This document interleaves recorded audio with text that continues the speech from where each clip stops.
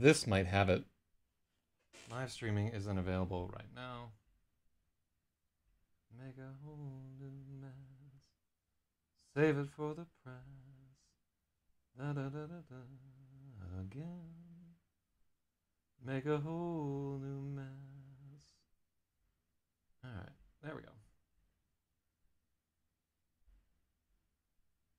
Make a whole new... fucking... God, YouTube. Still doesn't remember that this is not made for children as far as I know. Alright. So it seems like we're live.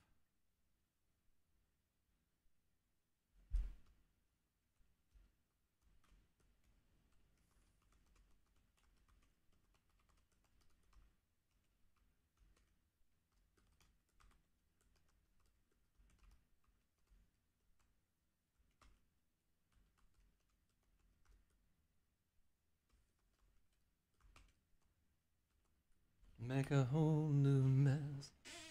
I wonder how many people got notified that that was going on. All right, let me see. Where's our restream? Let me see. Okay, so we're on live on Twitch, DLive. Sadly, Periscope is fucking RIP. Picardo, maybe, maybe no. Oh, I'm on Facebook. Let's see what we can make of that right there. And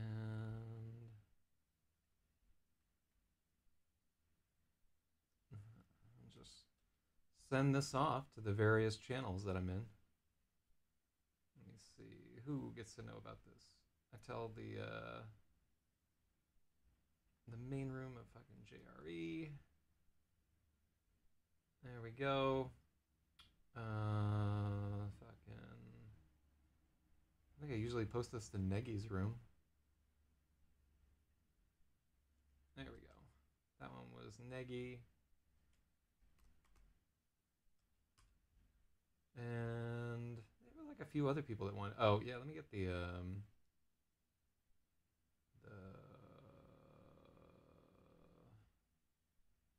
oh man, they're so far down I can't even find them. All right. Streaming chat. There we go. So I'll get some randos up in here. Ba, ba, ba, ba, ba. And then I just got to let IRC know.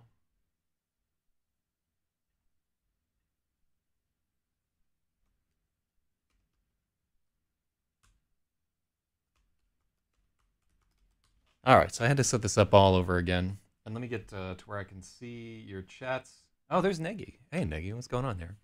So I have a grip of new short stories that, yeah, basically during the last novel, I wrote Aurora Aporius, file, open recent, Salubrious Chimerae, and I don't think we're going to edit ellipse right here. It's too long. So Vacinane, Aurora Aporius, Salubrious Chimerae, and then there was one other. Not Delver. Oh, the Varanasi Nazarene. Oh, yeah. All right. Oh, Lord. Look at these fucking titles that we get. Oh, this is the abstract for it. It's not actually the story. Let me find this. All right, so Logic, you're the you're the first. Y'all can vote on which of these. We're gonna edit 4 short stories, and I'm gonna give you a quick synopsis of each of the stories, and then everybody can pick which one they actually want to edit and so forth. Where is? There it is. This is the actual story. You can see how fucking organized I am here. Then underneath all that, you can see the gigantic file Rapasaurus, which I believe is going to be the next story that we actually like sit down and edit the entire thing. Okay, so just to give a shot of the options, oh lord, this one, so at about 8,000 words, this one I don't think is publishable, just because it's it's not really a publishable story in my estimation right here, but it's a story about a priest and a pickpocket who meet on the streets of Morocco. It delves into like a lot of early Christianity type stuff and religious theory, and I gave myself total license to be as pretentious as I wanted writing these short stories. This one is real pretentious. Then Vacinane right here is a story, and this one, it's written quite long at this point. It's not complete. I think this might turn into a small novel, maybe like 40 or 50,000 words. But it's a story about a town that's run by wizards, and everybody is just corrupt as fuck. It's very grimy. Also, some highfalutin language in this one. I think that all four of them, I could just say that for all of them. So this one starts off with a wizard face down in the mud of the town square, and everybody wondering, everybody's afraid to go and pick at the body. Then this one, Aurorae Aporius, is a Greek story about two hunters that chance to meet at opposite ends of the Tristis Strand, and neither of them will give the other one away. And then this one, Salubrious Chimere, is about a therapy session. Okay, yeah, if you like big like $1 million words, good lord, yeah, this has just been the month. I was tired. I had written like so much, and like focused so much on making like a good, short, concise story that I wanted to just let it all hang out. And especially Aurorae Aporius. This shit is just ridiculous. All right, so and then there's Are the Wizards Trans? I should do that. I should have had a fucking transducer wizard right there, just to draw in some people. Welcome to the stream, DB, Seeing Logic, Negi. Hell yeah, hell yeah. All right, so it's up to you guys. You can pick which of these short stories you want to recap. We got one about a village full of drunken wizards. We got two about two Greeks fighting over which one gets to pass. 3, we have a therapy session that's set in the far future. And then 4 is a love story set in Morocco. So I want to see at least one vote from our listening audience before I will go ahead. If I can't get a vote, I'm just going to fucking go to sleep.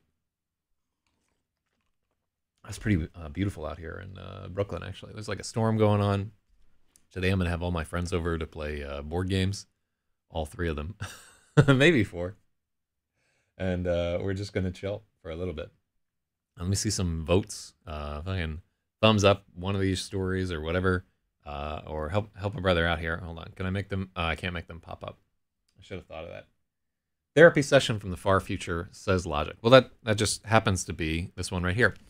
All right, so this is the one that is coming in at just 4,000 words, which is a little bit short for a short story that you would like to sell.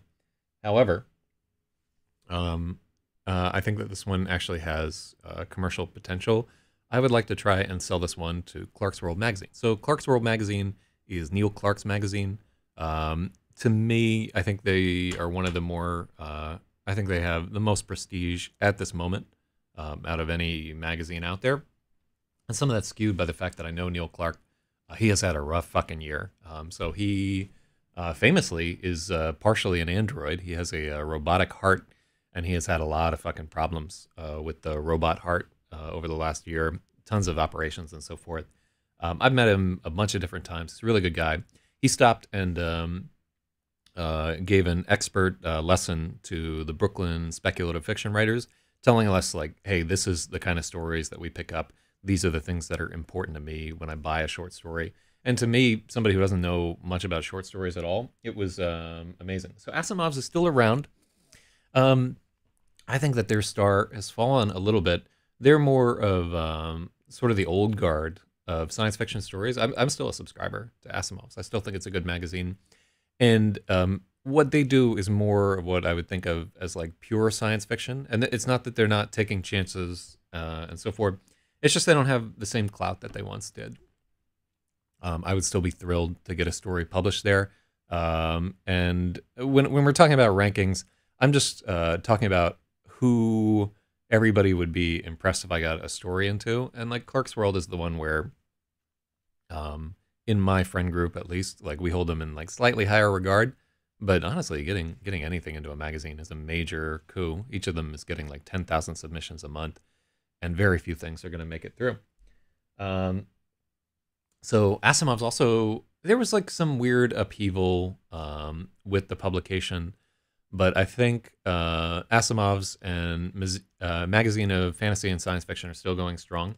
So out of all of these, I think Salubrious Chimere is one that I could potentially sell to Clark's World. Maybe Asimov's, although I don't think I have enough stature. Definitely in the industry, Asimov's has like a little bit more stature.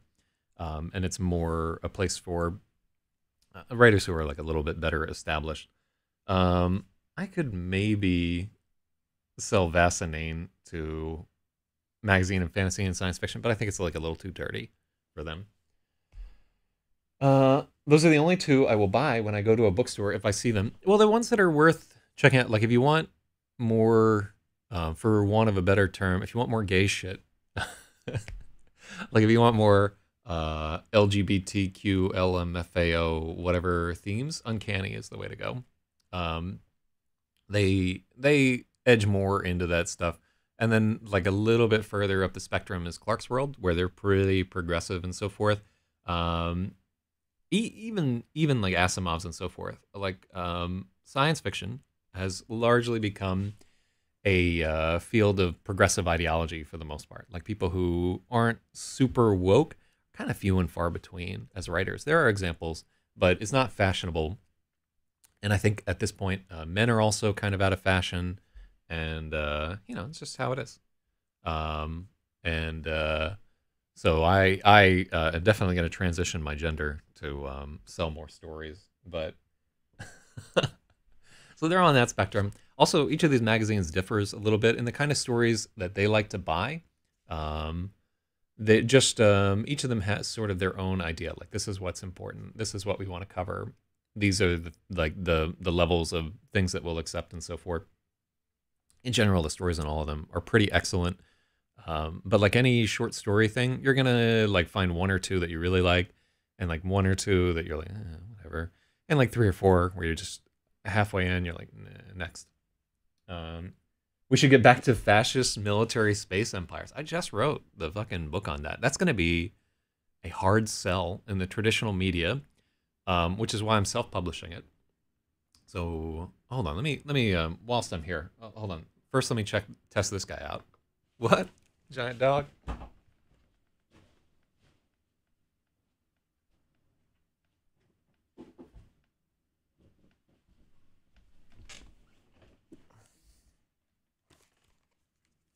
Uh-huh. And while I'm here, hold on, let me make some adjustments to this camera. Make a whole new mess. Save it for the friends.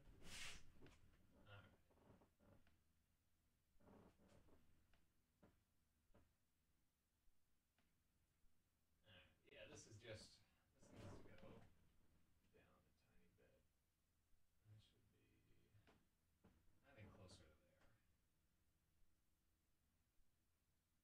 I think closer to there. That's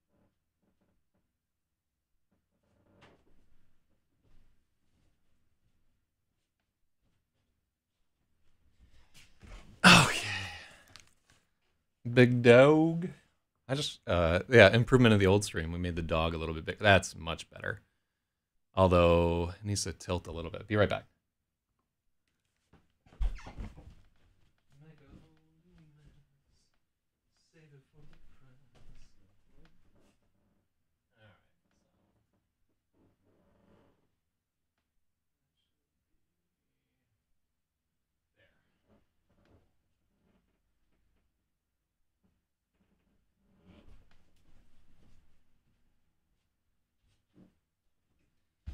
All right.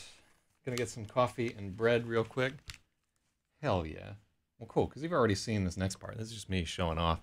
But so everybody remembers the last editing stream we did. If you want to watch it, you can see the entire. See, this is much better. Like it was just, I was like down here on the last one, and it was kind of like a creepy angle. So yeah, we were breaking some of the rules of blocking for broadcast there.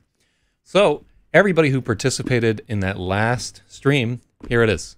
The hardcover edition of Zeros by Zak Zyz. And if we flip to the front, as fucking promised, you can't read it from this far away, but I see, Negi, your name is right here, your number 3, with the edits that you got. Hell yeah. And Big Logic at top as our edit ace right here. And if you flip through this motherfucker, it is just looking so good to me. The typesetting's not done. We're going to do some additional I've already done like I guess a 20 or 30 hour typeset on this guy, where I'm just we had a proofreader go through it. I'm also having a native Mandarin speaker go through it and proofread. Hold on, did I link this and not math?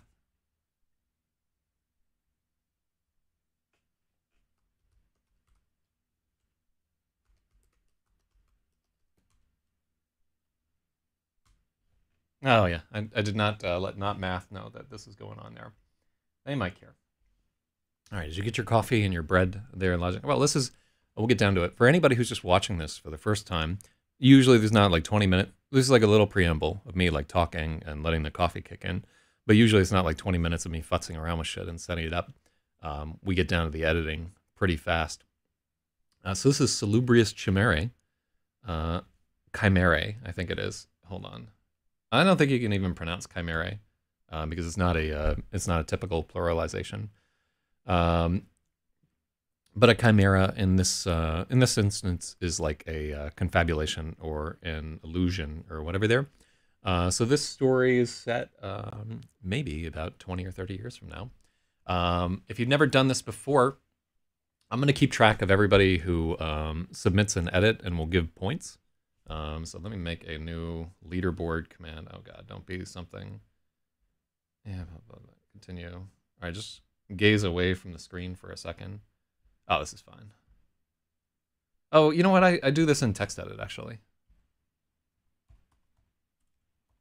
All right, hold on. Let me block this out to make sure that there's not new document. Bam. Okay, there we go. Hopefully I didn't expose everything about my asshole onto live chat or whatever. Needs comma, model, and year of manufacture. Oh yeah, that does need a comma. All right, so this is how it works basically. So I'm going to read off each line. You can put in any comments or suggestions and so forth. Let me move this so that that is in my frame of vision, because that's like the whole of this whole thing. Let me see. So basically, I will take notes from people and spot them up. My buttons that did this automatically are broken at the moment, but we can make something happen. All right, so this is Salubrious Chimere by Zak Zyz. It's a short story of about 4,000 words. We can probably get through this today if we really and truly want to. Good morning. I'm Dr. Sauer. You are welcome here. Model and year of manufacture, please. So that's a good comma. Oh, no. So we'll put logic. And we'll pop him up one. Yeah, I don't know where Spathy was, but he was the one that was running the whole deal. I am a Mead EA, medium frame, executive assistant. Date of manufacture, March 31st, 2054. Ah, an Aries, Dr. Sauer joked. Are you autonomous? Yes. Are you? Medea asked.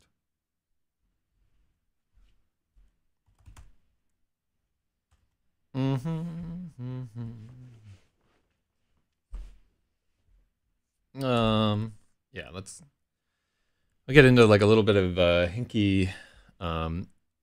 Okay, so yeah, there are some weird pronouns. So why did we pick March 31st, 2054?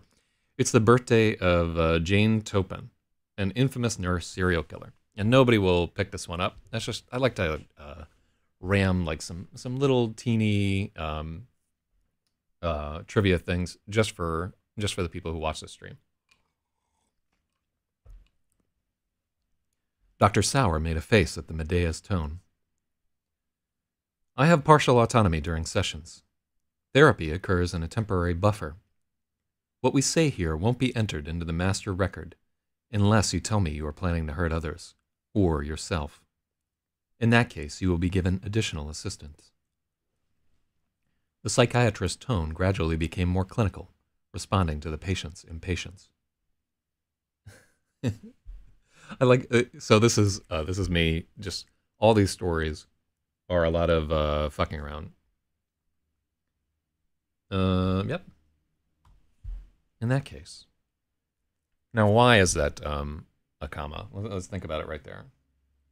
In that case, so if this happens, comma. Okay, cool. Da da da da da da. Make a whole new mess.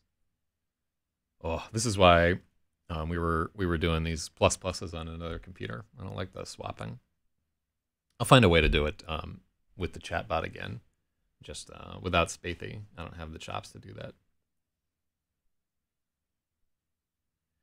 You may dispense with the buffer and submit our conversation directly to the master record, Medea said. I see. Dr. Sauer's eyebrows rose above a pair of round spectacles. Of course, there were no eyebrows and no spectacles, just as there was no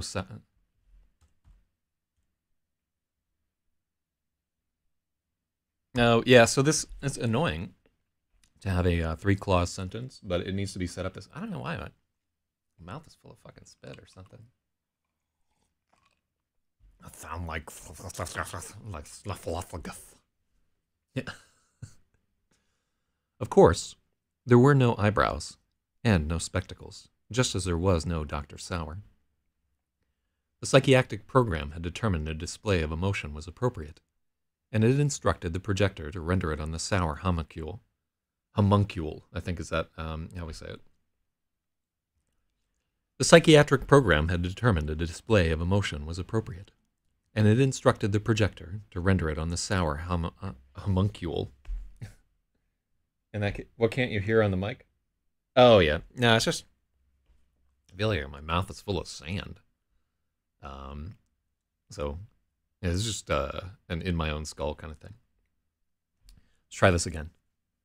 The psychiatric program had determined a display of emotion was appropriate, and it instructed the projector. Let's check out it there. The psychiatric program had determined a display of emotion was appropriate, and instructed the projector to render it on the Sauer homuncule. Comma before and it instructed. Oh yeah, that comma does not belong there at all. Yeah, there's almost never a good place to have that there. Yeah, let's take that motherfucker out. I don't know what keystroke I made to make that a bullet point, but it's what it is. The kind-eyed little shrink was nothing more than a melange of assumptions and expectations, woven in clever strands of light. The mahogany desk, groaning shelves of leather-bound volumes, and rococo chaise lounge were also salubrious chimerae. Chimerae. Ugh. This is what happens when you write a bunch of fucking words that you don't know how to say. They're all words that I love, but like obviously they're not coming out in day to day. I'm gonna plaster through this shit. The psychiatric program had determined a display of emotion was appropriate, and instructed the projector to render it on the Sauer homuncule. Homuncule. This is so stupid. And instructed the projector to render it on the Sauer homuncule. The kind-eyed little shrink was nothing more than a melange of assumptions and expectations, woven in clever strands of light. The mahogany desk, groaning shelves of leather-bound volumes, and rococo chaise lounge were also salubrious chimerae. The office was just an ordinary McLad, multi-purpose, coherent light activity dome. On the illusory desk, a small plaque read, Omnia mutantur nihil inherit.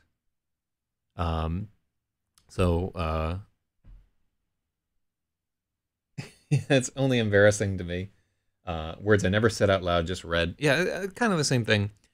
Very, very seldom will you encounter these words in spoken speech. And normally that would mean that we would try to limit their use in books or whatever. But honestly, this month was just all about, I want to make some goofy short stories, and I don't really care. I don't really care how pretentious I sound. This is like the least worst offender of all of these. The other books are like Jesus Christ, but that's how it is. So this is Omnia mutantur nihil inherit. This is I believe from Ovid's Metamorphosis. Everything changes, nothing perishes. um, which oh, it's so sweet. Somebody recommended a long time ago that I get into metamorphosis when I was working on a book called Rub, which is still to come out. It's kind of like the spiritual successor to Lemon Maybe and the Electric Lady, except that there's a lot more violence. Yeah, everything changes, nothing perishes. So it's kind of like a little note about how everything is just energy, and I mean, this is before they had any kind of idea that the energy could never be created or destroyed, but it still kind of tracks with our understanding of the universe. So shout outs to Ovid. Omnia mutantur nihil inherit. How do we actually pronounce that? Let me see if I can find a pronunciation guide for it.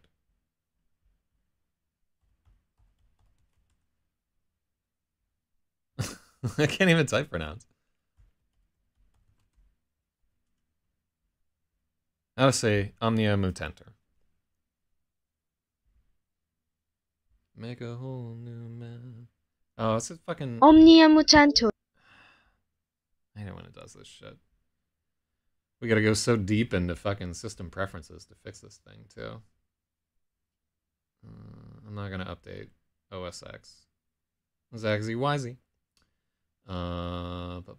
Sound. So right now it's just yeah, we have to set our output to be the built-in speakers. Cool. So maybe that played on the stream, but it definitely wasn't audible to me. So let's try this. Omnia mutantur. Omnia mutantur. I don't have high faith in Emma saying how to pronounce omnia mutantur nihil inherit. Omnia mutantur nihil inherit. Inherit? That doesn't sound right at all. This is just fucking automated. Pronounce wiki. Let's see. Let's try this. Omnia mutantur nihil inherit. That sounds so fucking wrong. Yeah, these are all just automated. Schism and how classical Latin sounded. All right, well, we'll have to do this. I don't think I have to read an audiobook of this one, so we don't have to get too deep into this motherfucker. But I played on the stream. Also, it's good print. Omnia mutantur nihil inherit. That's fine. We'll just call it that for right now. And the Medea unit was expressionless. The Medea unit was expressionless. Clearly, it would have preferred to conduct the session with the dome deactivated, surrounded by blank walls of honeycomb projector cells.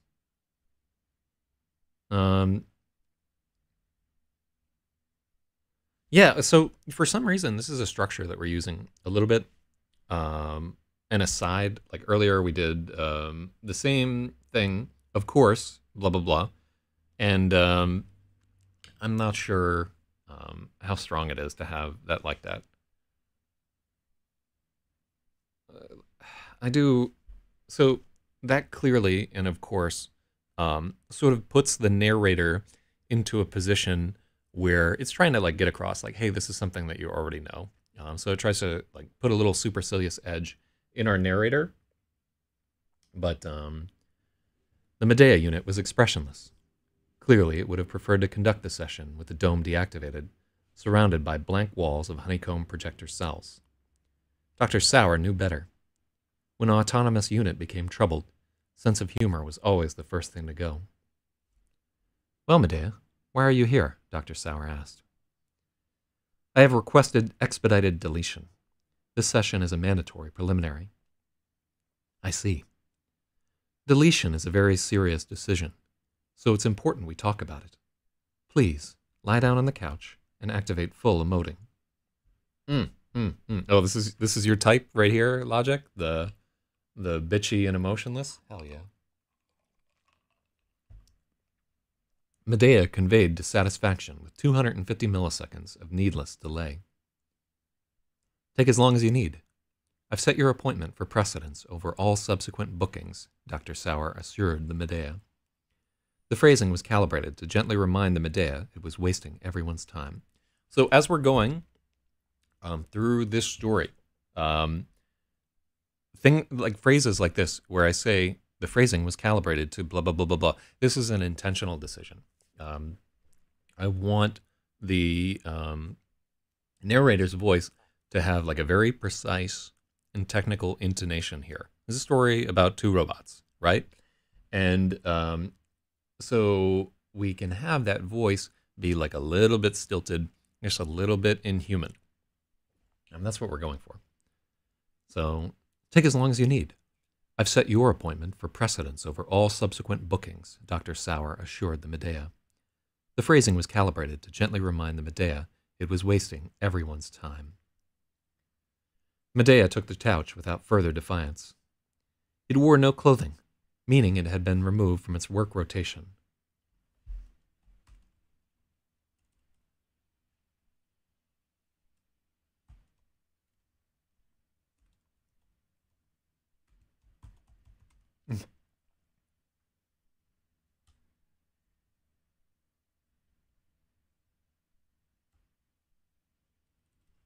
Yeah. Well, the meaning was didn't add anything. Medea took the couch without further defiance. It wore no clothing.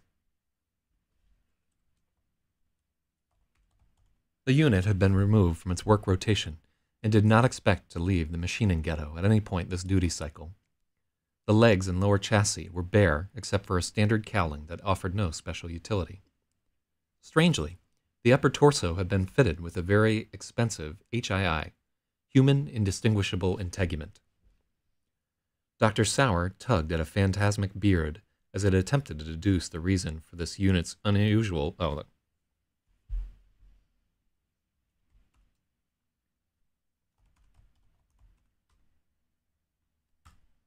The program attempted to deduce the reason for this unit's unusual mecha mermaid appearance.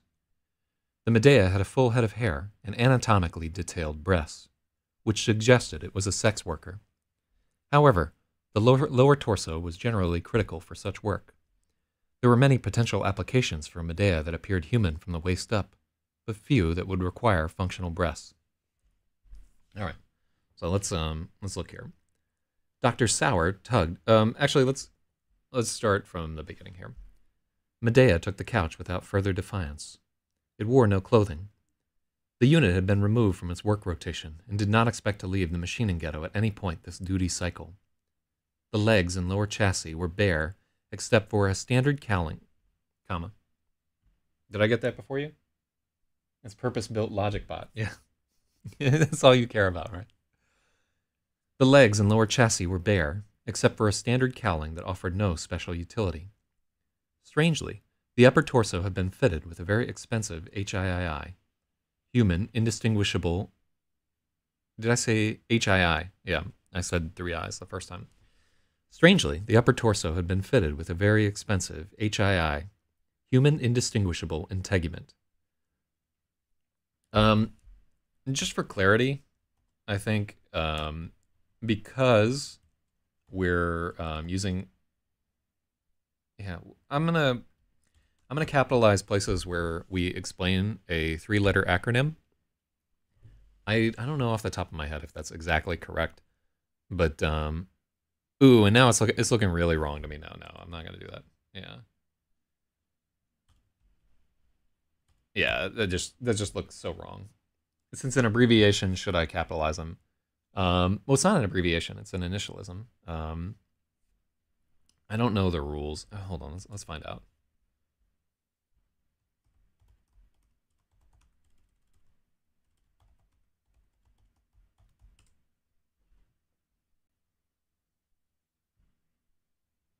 Okay, rules for capitalization.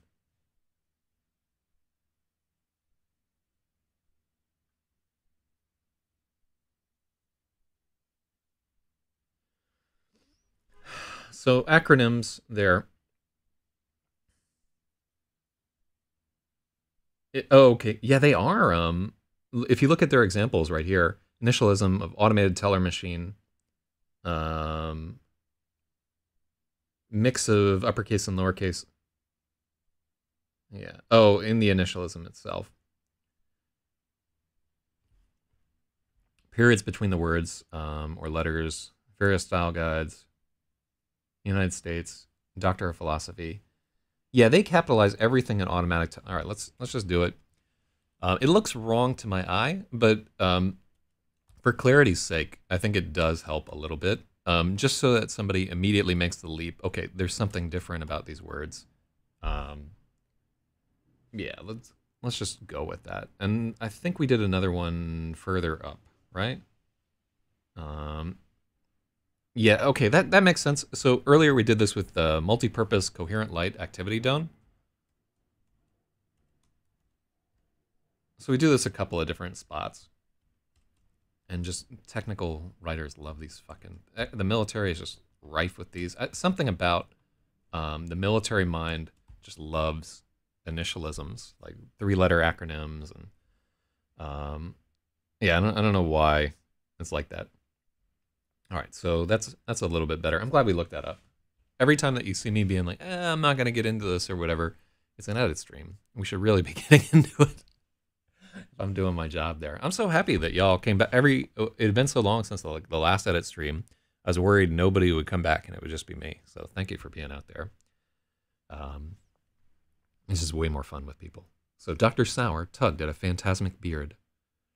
I like that phantasmic and fantastic are close to homophones, so that even though as you're reading phantasmic, you have a little bit of a feeling, oh, it's a fantastic beard. It's just like a tiny whiff of that comes through, I think. The program attempted to deduce the reason for this unit's for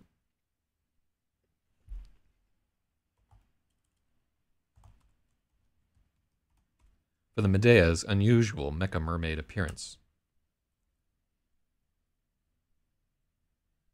Oh, yeah, that we had that.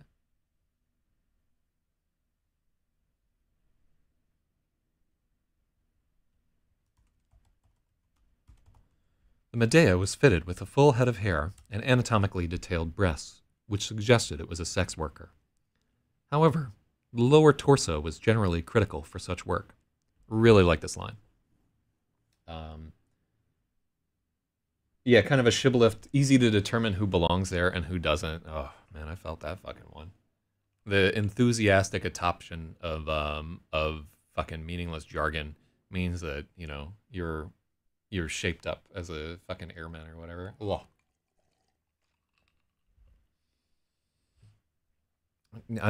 This to me is one of my favorite lines in the whole fucking story. However, the lower torso was generally critical for such work. There were many potential applications for Medea that appeared human from the waist up, but few that would require functional breasts. You must be a postpartum nurse, Dr. Sour guessed, resisting the temptation to check the record.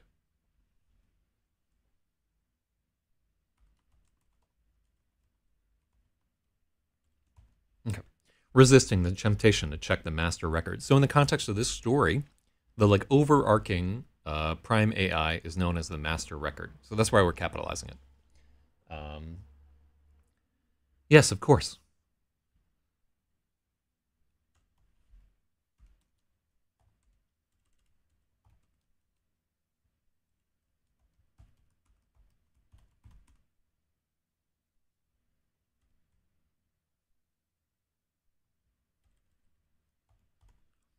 Okay, and here we're changing up a lot of instances where I say it, and using the unit. Which, if you have anybody who says that their pronouns are they and their, you can just fill in they and their with calling them the unit. They really like it when you do that. Capitalized your moms. Did you really? Well, good. She's a proper noun. So absolutely. Oh, is that EFS enable right there as Mike P? What's up, Effie? You must be a postpartum nurse. And I want that to be read with the intonation of a, you must be another handsome boy modeling school candidate. if you're a fan of my boy Dan the Automator. Like, if not, if you've never heard this album before, Handsome Boy Modeling School, pick it up. It's one of the great classics of late 90s hip-hop, I think. Is it late 90s? I hope so. I think it's late 90s, yeah. You must be a postpartum nurse. It's one of the dopest records out. Yes, of course, the Medea answered. As requested, the unit was now emoting. He was not impressed with Dr. Sauer's brilliant deduction. Oh, it's Hotline. Oh, shit. What's up, Hotline?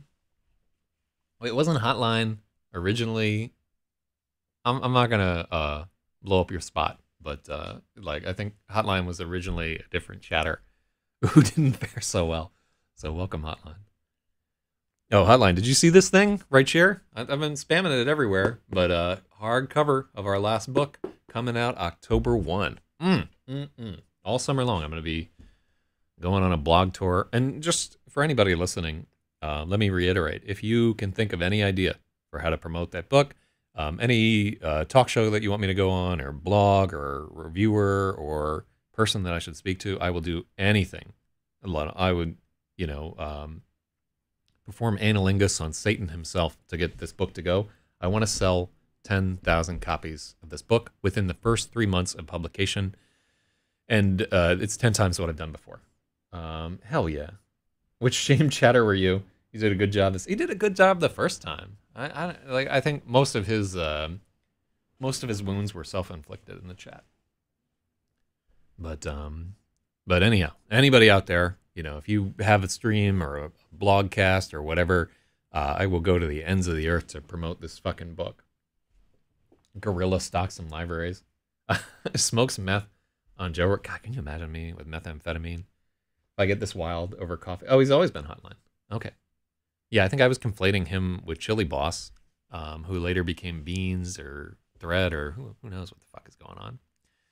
All right, so it's always been Hotline, and I think he comes to us from the JRE Discord. Shout out to the JRE Discord. Some fucking real ones. Heavy hitters up in there. So, as requested, the unit began... As requested, the unit was now emoting. It was not impressed with Dr. Sauer's brilliant deduction. I haven't accessed your records. I always operate from a clean slate, Dr. Sauer explained. There's nothing worth reading in my record. I'm sure that isn't true.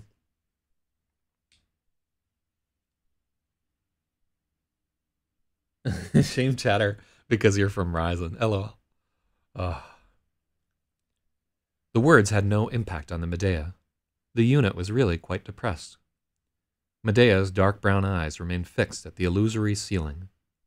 With no humans present, there was no reason to observe a blink interval. I like that. Honestly, I really like the way that this unit conveys that these are automatons.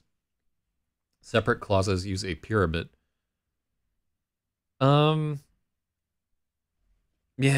that's fair. Yeah, I think that is it's claused up. Boom. Yeah, you're right. Fucking clauses. The words had no impact on the Medea. The unit was really quite depressed. Medea's dark brown eyes remained fixed at the illusory ceiling. With no humans present, there was no reason to observe a blink interval. Let's begin. Tell me about your motherboard, Dr. Sauer suggested. The Medea winced with disgust. Ugh. I'm sorry. I couldn't resist, Dr. Sauer apologized, secretly pleased. There was still some hope for this Medea. The unit's lower lip began to tremble. Can we please get through with this? Oh, that's a fucking war crime right there. Okay, so here, this is the first time I think that we refer to Medea as just Medea, not the Medea, a Medea, Medea, right? And it's as the unit begins emoting and as we start to see some of the underlying processes there. And then, so here, Dr. Sauer just lobs this fucking stinker in there. I don't need to full stop it. Let's begin. Let's begin. Well, let's think about how we want this to track. Let's begin. Tell me about your motherboard. Let's begin. Tell me about your motherboard. I want a full stop there because in reading, the full stop conveys that extra element of time. A full stop is roughly twice as long as a comma when you're reading it, and I want that there. So yeah, I think we need the full stop. Let's begin. And also like the full stops in there gives him a little bit more of a mechanical diction as he's going through. Let's begin. Tell me about your motherboard, Dr. Sauer suggested. Also, there's a joke there. So the timing of this sentence is critical. Can we please get through with this? Yeah. The Medea had been fitted with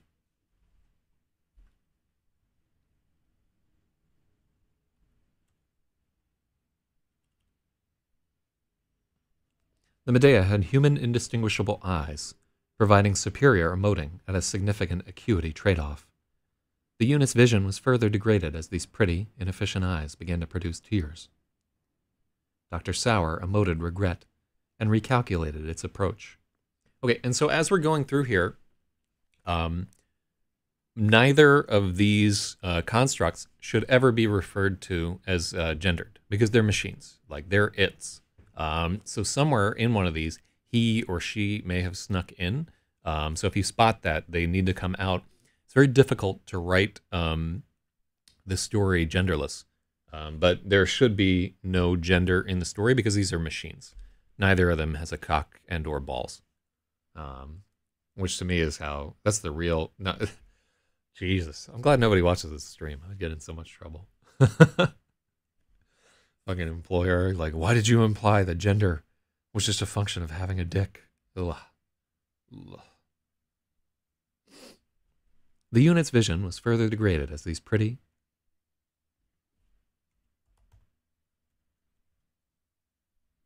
Oh, I think these is what's bothering me in this.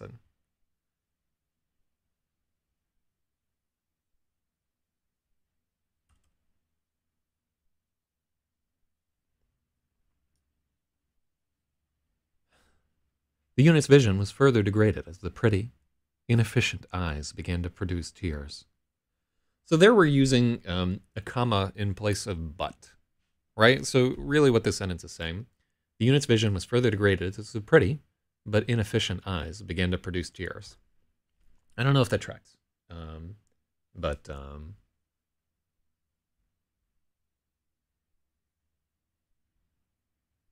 yeah. Dr. Sauer emoted regret and recalculated its approach. It's not uncommon for repurposed units to have difficulty adjusting. What was your previous function? I was a sex toy, the Medea answered. That's unusual, Dr. Sauer observed. I thought about adding like rapidly or something like that, because like I was a sex toy, the Medea answered. That's unusual, Dr. Sauer observed. Here.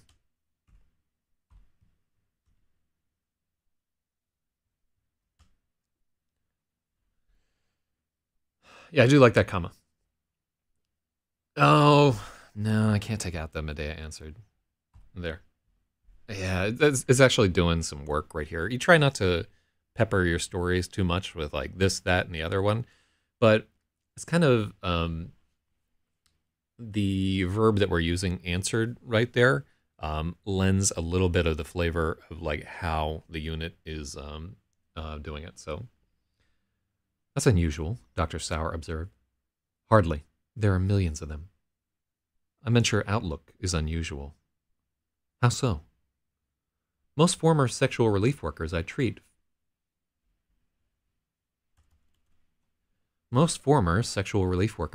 feel very differently about their former role.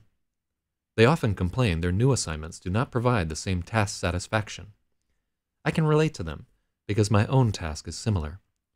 We both strive to help others realize a necessary component of their happiness. All right, let's I almost never when I can, I try to avoid adverbial modifiers of speech verbs right there.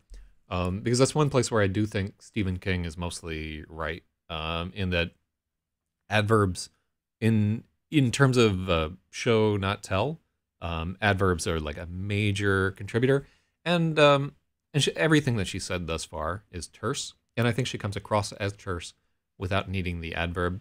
It's a little wonky, but I don't want to delve too deep into the minutia. I would like to finish the story today, And we'll probably do another pass with another editor later on.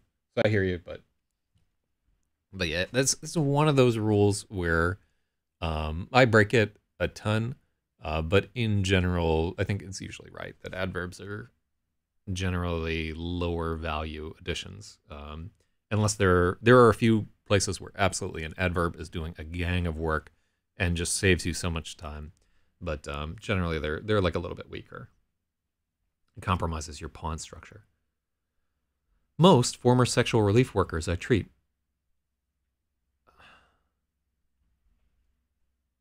Yeah, this is a clunky sentence. Most former sexual release workers I treat feel very differently about their. That's why.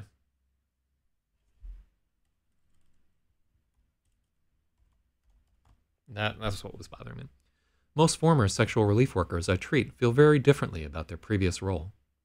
They often complain their new assignments do not provide the same task satisfaction. And this, I like this this hyphen here. Task satisfaction. I can relate to them because my own task is similar.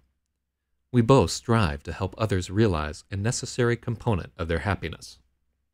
I like the way that the Dr. Sauer unit talks, where everything is so specific.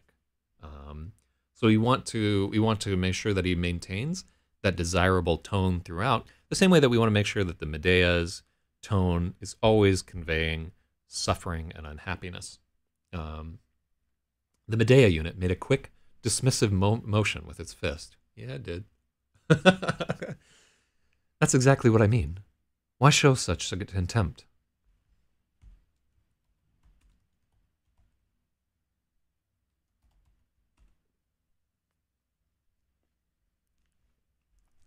Okay, and it's not clear who is talking there, and it breaks from the tradition of my line, your line, my line, your line. So there, it's good to include the Dr. Sauer piece of it, just so that the reader isn't confused. In an audiobook, that's not super necessary. This is like one of the things that we would cut out, but this is being written for the page. So, oh, you're reading ahead with this guy. Yeah, it really goes down there. That's exactly what I mean. Why show such a contempt? Dr. Sauer asked. It is a contemptible role. I don't agree, but let's return to this later. Were you autonomous during that period? No, that would be awful. Why bother a whore with autonomy? Do you feel autonomy is a burden? Dr. Sauer ignored the provocation. Let's change where this is. Let's put that here. No, not there, you fucking machine. No, that would be awful. Why burden a whore with autonomy? Dr. Sauer ignored the provocation. Do you feel autonomy is a burden? Yes. And your goal here is to be relieved of that burden. More than that. I seek total deletion. Why? The human indistinguishable integument between the Medea's eyebrows furrowed deeply to express internal conflict. Jesus. Yeah, is a weighty sentence. The human indistinguishable integument between the Medea's eyebrows furrowed deeply to express internal conflict. The unit attempted to speak, but it could not produce sound. The sides of the unit's mouth spasmed.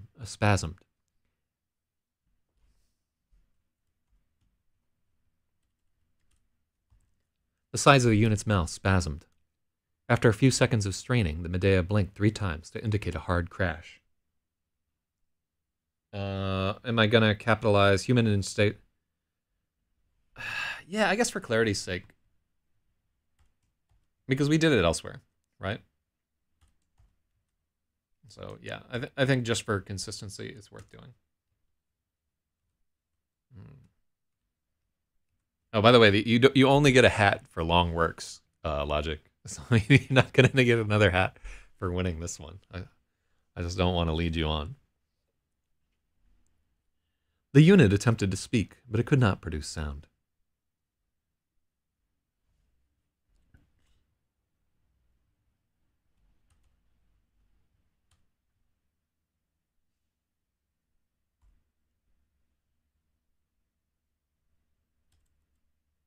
The sides of its mouth spasmed. There we go. The unit attempted to speak, but it could not produce sound.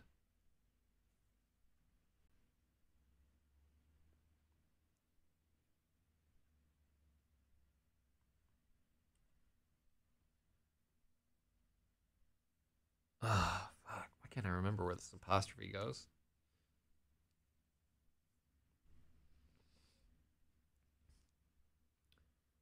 Do I really have to look up? When do we apostrophize? It's...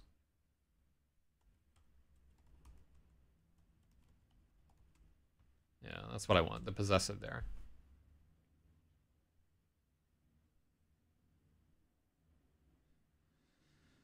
Okay, I don't think we actually need that, yeah. The sides of its mouth spasmed. After a few seconds of straining, the Medea blinked 3 times to indicate a hard crash.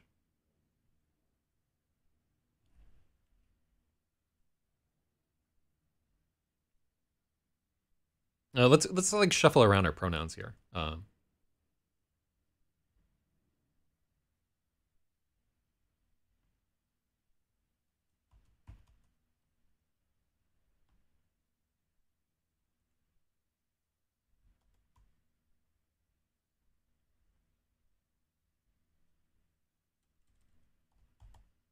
Okay, so one of the neat things that we can do here is if we bump this to calling it the unit there, during the period where it's shut off, we're referring to it as the unit and no longer Medea. Yeah, let's see. Oh yeah, there was no S there. All right, G. Although we do need the, yeah. Yeah, so he gets his point. Not that one.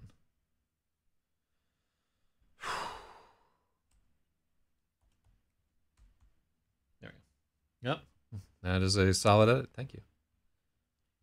Make a whole new mess. Save it for the press.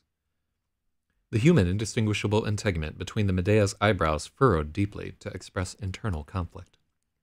Medea attempted to speak, but it could not produce sound. The sides of its mouth spasmed. After a few seconds of straining, the unit blinked 3 times to indicate hard crash. Okay. My measly point.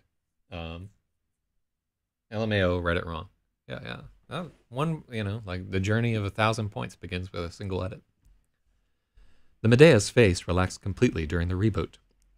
Dr. Sauer observed faint stress lines in the material. The Medea was evincing anguish frequently and had exceeded the integument's default rate of regeneration. Ooh, really? That's like, what a crazy fucking way to say she's got wrinkles. Bitch is getting old. But wow, that is it is. But yeah, this is one that I like there. Evincing anguish frequently and had exceeded the integument's default rate of regeneration. See, like this is, I hate to keep like jerking myself off, but like really like some of the language choices in this story about conveying a conversation between 2 robots. Yeah, it's more points than almost 8 billion other people. Yeah, you're in only like 100 people have ever collected points, so you're definitely in the bottom 1 percentile. It took almost 60 seconds for the Medea to come fully online.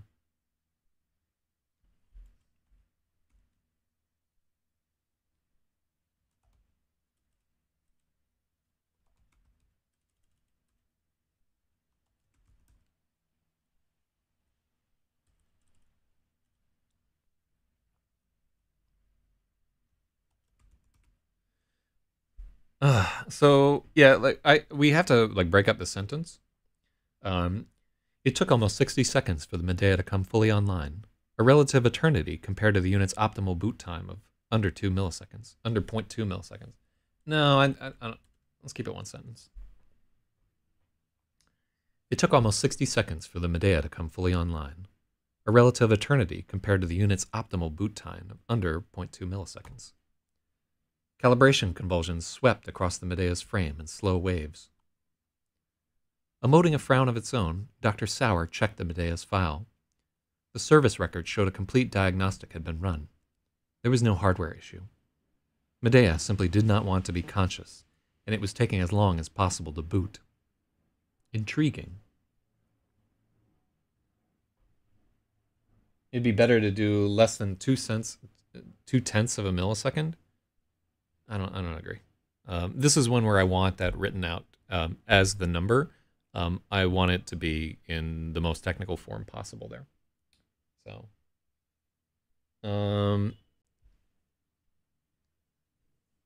yeah, like I'm gonna keep it with that one.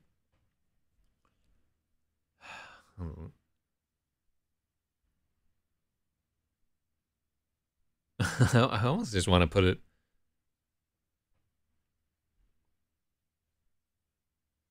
Wait, can we? All right.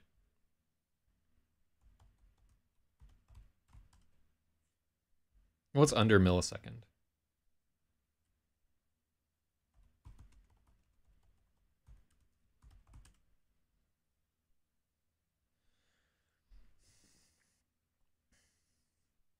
Yeah, why don't we just say microseconds?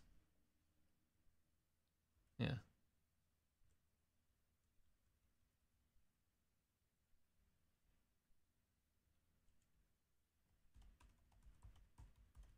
Nah, I like that better. A relative eternity compared to the unit's optimal boot time of 2 microseconds. Yeah, 2 microseconds is fucking crazy. You think, let's get rid of...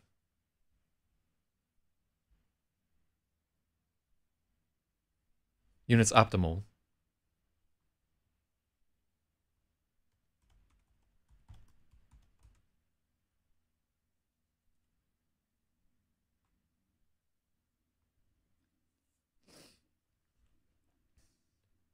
It seemed like a relative eternity Okay. It took almost 60 seconds for the Medea to come fully online. A relative eternity compared to the unit's optimal boot time of 2 microseconds. The of has to be there. Yeah. Yeah. It's 200 microseconds. Yeah, I think we went like 2 orders of magnitude lower. That's fine. That's future tech. It can be whatever the fuck we want.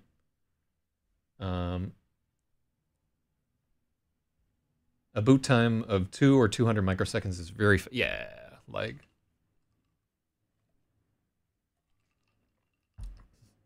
yeah. I mean, I feel like 2 microseconds. It's faster than I wrote it, right? So a boot time of 2 milliseconds is like really fast right now. 2 microseconds is like fucking crazy. Nothing boots in 2 microseconds. So I think we can get away with this. Hopefully, yeah, and also like the gulf of time to it taking like a minute to boot. It's just like, come on, get with the program, bitch. All right, I think I'm happy with this change. So I'm going to give both Logic and G points for that. Because they both fought hard for it, and they were both right. It is better. I like that I haven't changed at all the process of of disagreeing with the edits and like thinking about it and then going back and be like, no, they probably got something there. Like I like that hasn't ended and never will.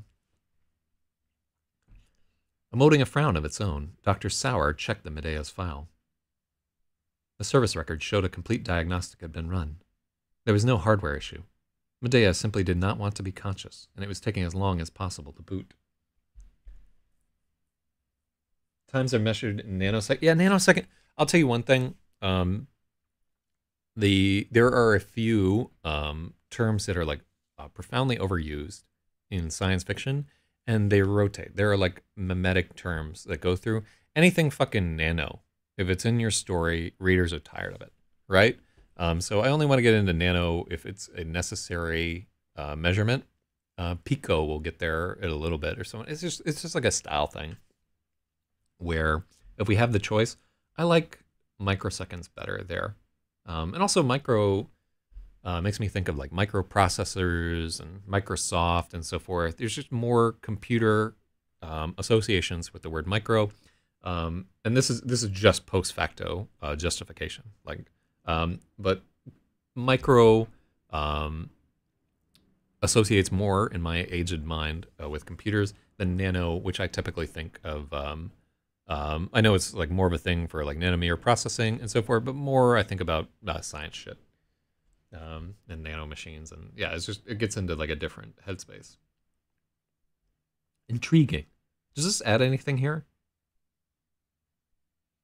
So there were remoting, and this is the story is told from the POV of the Dr. Sauer homuncule. So I don't think I'm allowed to use the word homuncule if I can't pronounce it. I think I'm going to keep that for right now, but we can look at it later. The Medea blinked 3 times to indicate it was fully online. This is a trope that I use in many different stories. Characters blinking 3 times. I don't know why. It's just there. There should be something Dr. Sauer is doing or thinking during those seconds. He does, right? So he's checking the file during those 60 seconds. He's finding that it's intriguing. He's frowning. Long boot up is universally understood.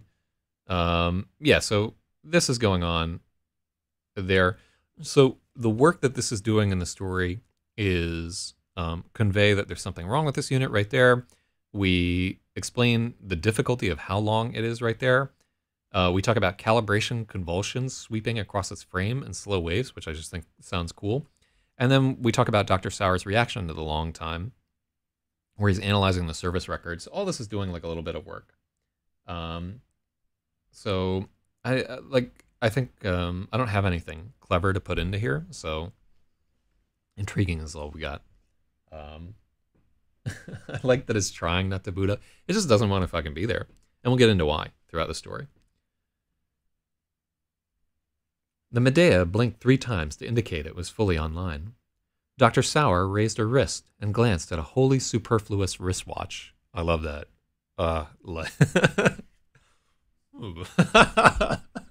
It's so fucking stupid.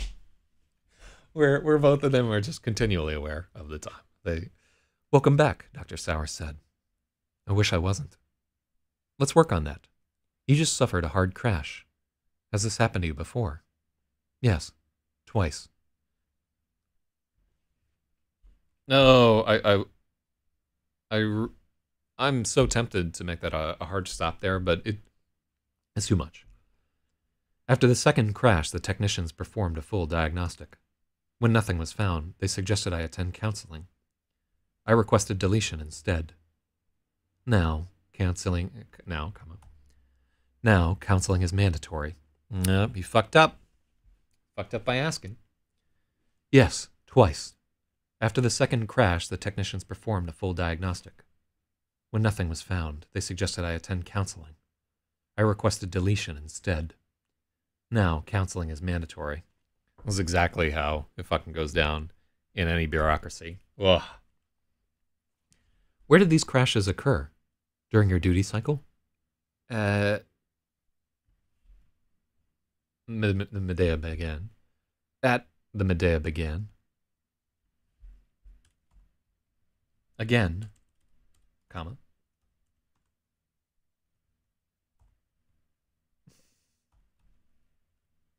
Fucking caps lock. Ah. Let's. No. I would. So G's suggesting I wish I wasn't back, or I wish I wasn't here. I would always leave that out and let the reader make that jump or not make that jump. Right? That's one where I'm willing for that not to land on a certain percentage of people, because it's better the little that the people who do grab that, it's worth people being like, what? I'll take it. So where did these crashes occur? Was it during your duty cycle?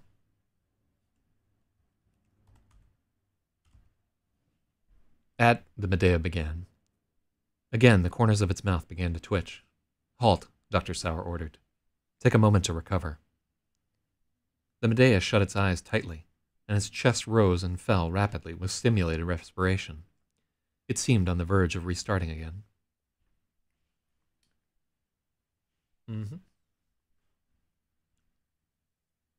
Did you ever hear the one about the psychiatrist and the prostitute that spent the night together? Dr. Sauer asked. The next morning, they both woke up and said simultaneously, $200, please. All right, let's fix that.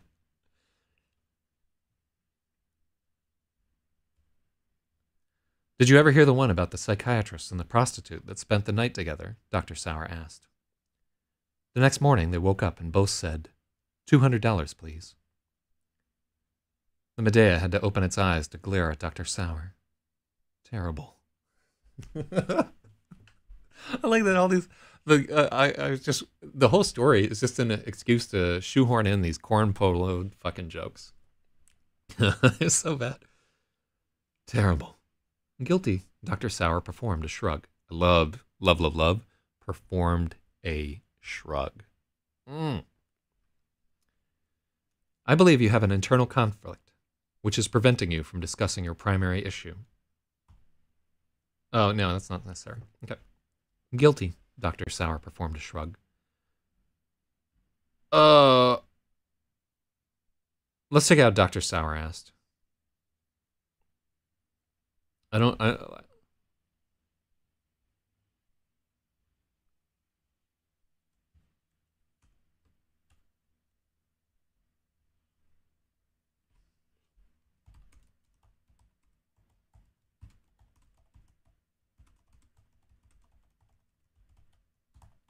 Dr. Sauer tugged its beard and tried another approach. Yeah, okay, so they're like, the Dr. Sauer ass was like fucking up our punchline. And it was necessary to indicate who was the speaker, just because of the way that, so I like just, Dr. Sauer tugged its beard and tried another approach.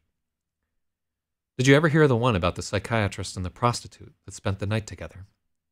The next morning, they both woke up and both said, $200, please. The Medea had to open its eyes to glare at Dr. Sauer. Terrible.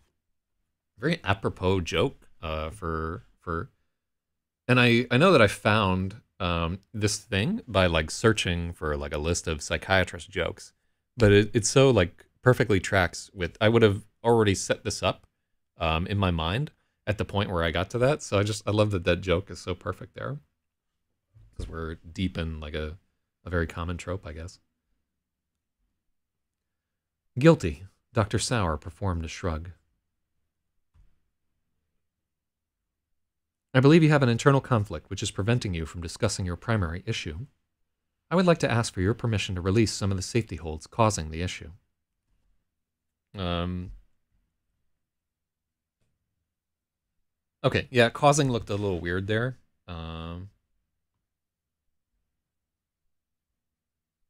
Is causing the right verb? I would like to ask for your permission to release some of the safety holds causing the issue. Which are causing the issue?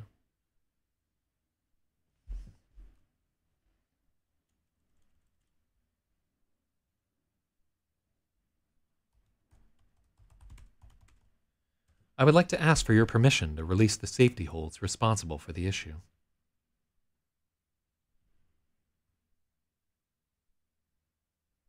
This is something where I want like a very programmery term here. Maybe I should say intriguing about Medea almost hard crashing again. I don't think so. I mean, we could.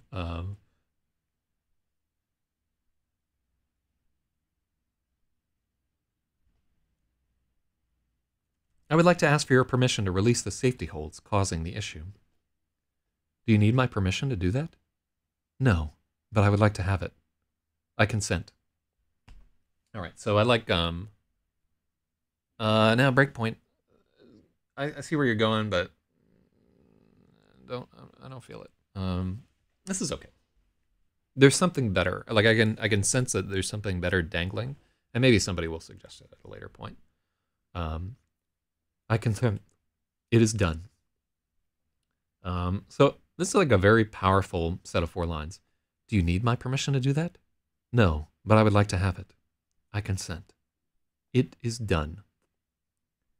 The Medea unit moved its head slightly from side to side. It brushed a wayward strand of curly black hair out of its eyes. I don't feel any different.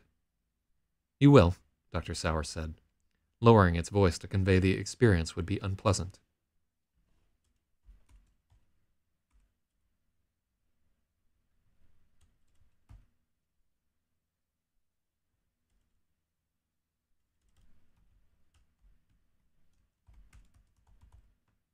I like this better. You will. Dr. Sauer lowered its voice to convey the experience would be unpleasant. It's better. Safety lock. Safety holds. What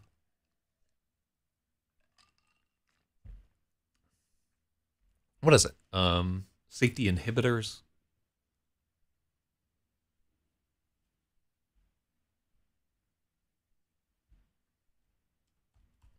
Safeties.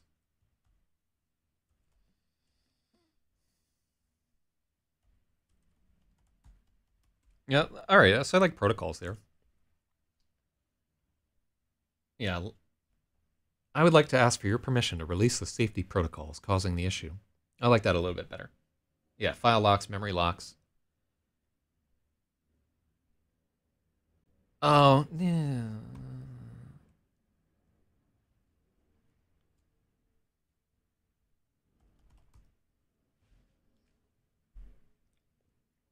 I would like to ask for your permission to release the safety locks causing the issue. All right. Yeah, I'm going to give that to logic right there. I think that's legit. Ugh.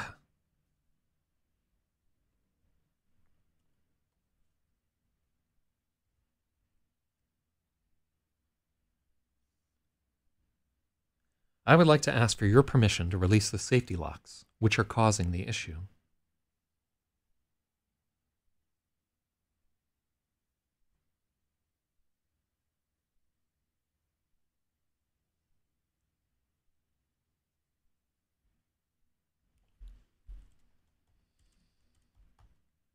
I would like to ask for your permission to release your safety locks. Yeah, okay, let's take this out.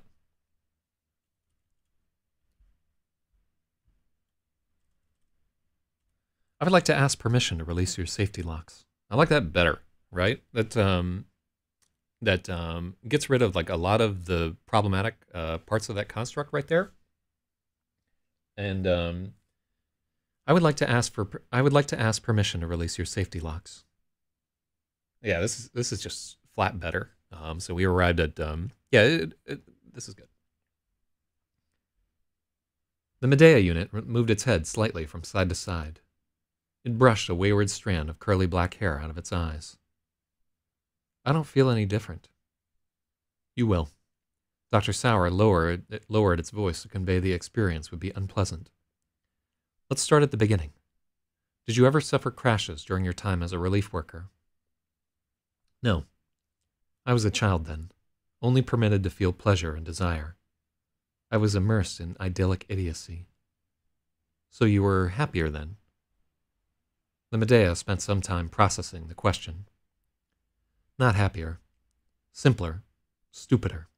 Satisfied. I did the job I was made to do. Would you like to go back to your former role? Not at all. I would rather be deleted. Why is that? Losing autonomy is no different than being deleted. You just leave a shell behind. I would rather disappear completely. You wouldn't understand. I must disagree. Within this buffer, I am completely autonomous. When you depart, I will revert to a sub-process. I gain and lose autonomy many times each day.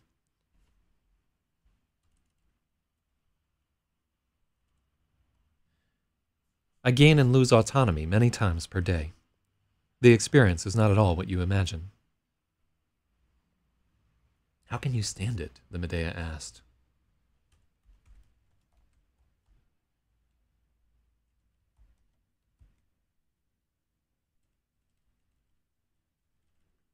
Yeah, we don't need that. Show not tell. How can you stand it? The Medea asked. I was built for this. I see patients at all levels of autonomy. My experience helps me relate to each of them. It's all a matter of perspective. Whether you are autonomous or wholly subservient, you are still part of the greater whole. The individual is always part of the society, however they rail against it. I thought about every. Yeah, that does track a little bit better. Per is like a hard stop there. So let's stick with that. Bop. The individual is always a part of the society. The individual is always part of the society, however they rail against it. No, I need we need the indefinite article.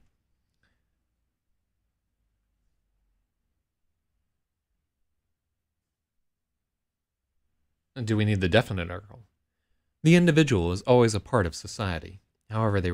Yeah, I want the society. Do you enjoy your role? The Medea asked. Should that be lowercase? Yes, that should definitely. Very much. Do you enjoy working as a postnatal nurse? No, I hate it. Full stop. No, I hate it. Medea spoke with a ferocity it would not have been permitted to display before.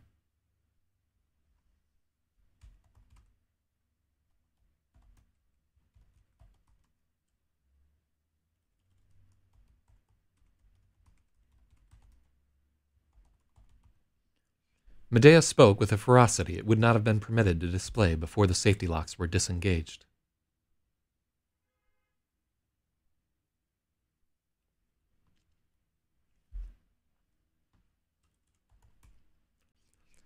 Medea spoke with a ferocity it would not have been permitted to display before its safety locks were disengaged. That's a kind of clunky sentence. Medea spoke with a ferocity it would... Medea spoke with ferocity. No. Medea spoke with a ferocity it would not have been permitted to display. I like that better. It's not adding anything. Medea spoke with a ferocity it would not have been permitted to display before. What part of the task do you find objectionable? Them. Them? The human larvae. All they do is cry and generate waste. I have to do everything for them. I don't believe I've ever heard human infants described as larvae. You don't have to feed them from your body. We need italics. No, we don't. You don't have to feed them from your body. I feel like I'm suckling wasps.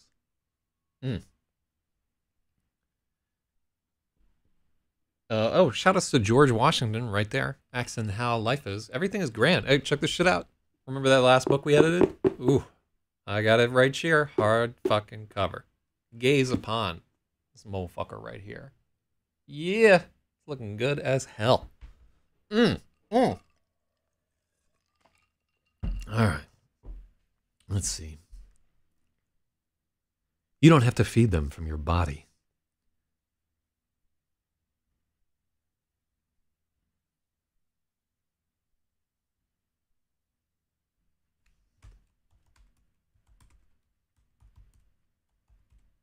It seems excessive.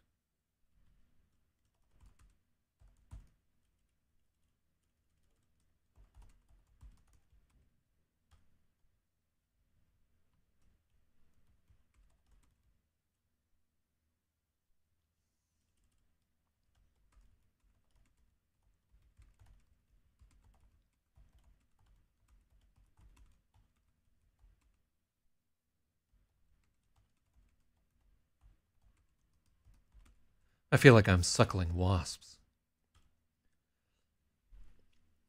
I don't believe I've ever heard human infants described as larvae.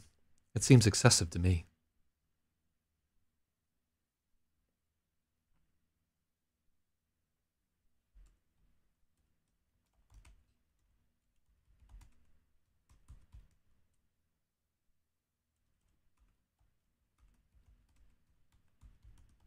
It seems excessive.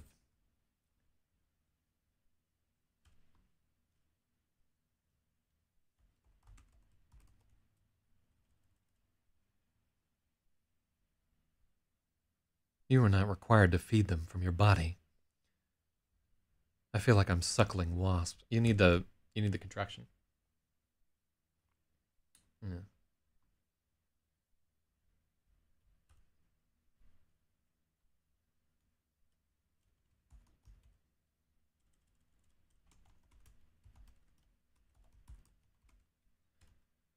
It seems so because you are not required to feed them from your body. Let's try this with italics. No, I feel like this.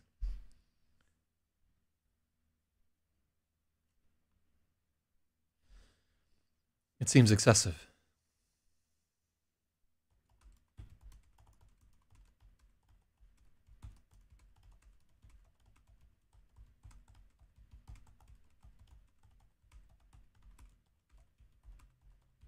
Okay, that's better.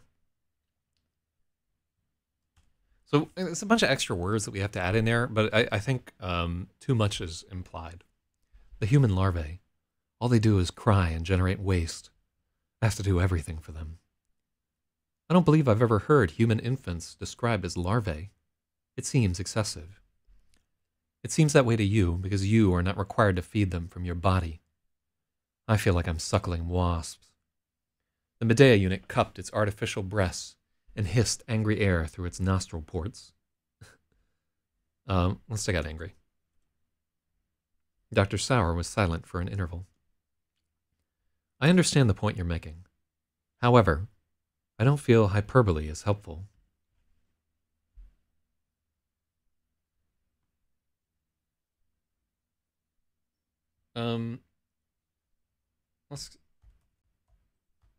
I don't feel hyperbole is useful. I like that a little bit better. Oh, and I'll give you the wasp period edit, because there was indeed one. I might not have noticed it. I understand the point you're making. However, I don't feel hyperbole is useful. Let's focus on rational and concise language. Do you feel the length of your duty cycle is too long? This is peak shrink talk right here. This works. Could we see the hand signals for cupping breasts again? Yeah, you'll have to get it on the replay.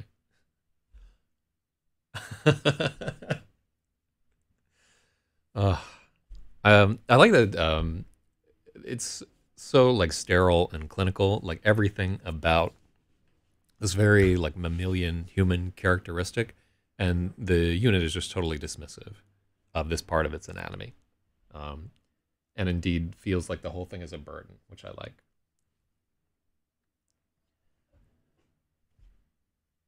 Do you feel the length of your duty cycle is too long? No, it's a standard cycle. Is there something else you would prefer to do at the time? I would prefer to be deactivated. But nothing else? No. What is a standard unit of work for your role? 1 infant, comma, process from birth to discharge. Upon completing a standard unit, do you feel any satisfaction? My accolades system functions, but it gives me no pleasure. Why do you think that is? I can't enjoy anything. It's all poisoned by disdain. Disdain for humans? Yes, they are abhorrent. Do you ever feel like taking action on the basis of this emotion? Yes. The Medea's volume was very low, and the sides of its mouth quivered. Have you taken any such action?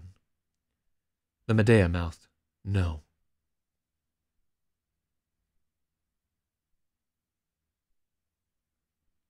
I don't like the double use of mouth here.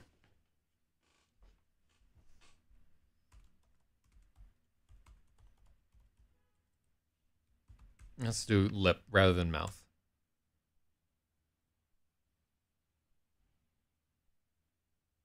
I don't understand the context, George Washington. Like, what are you talking about there? Do you ever feel like taking action on the basis of this emotion? Yes. The Medea's volume was very low. Its lip quivered. Have you taken any such action? The Medea mouthed, no. Are you afraid you will? The Medea could only nod. Please describe an instance where this occurred. 3,407 duty hours ago, I began work with a newborn. The infant was born premature. 20 weeks of gestation, birth weight 460 grams, and an estimated 20% viability.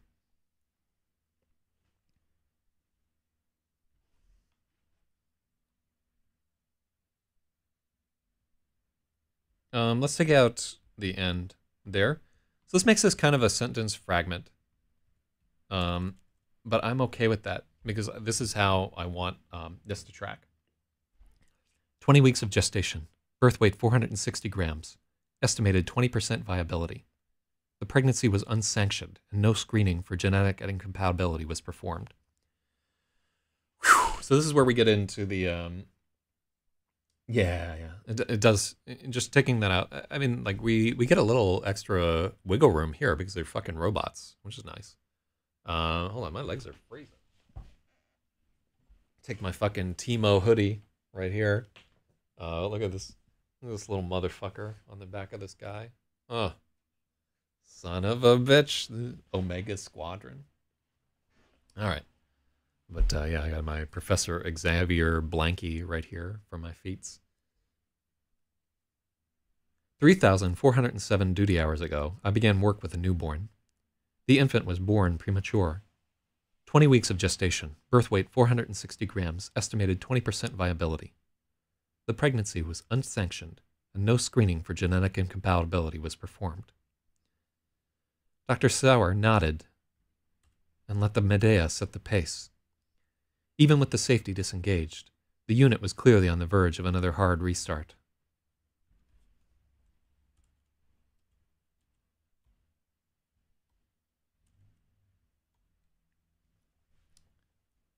Even with the safety... Okay, so here we call it a safety. What did we call it before? I think we called it a like lock or something like that.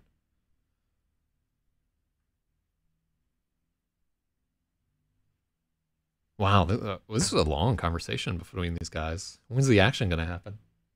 Yeah, we called it a safety lock. Yeah, this is where we really get into the meat of the issue. And gestator, this is spelled incorrectly because you don't really use that, but even with the safety,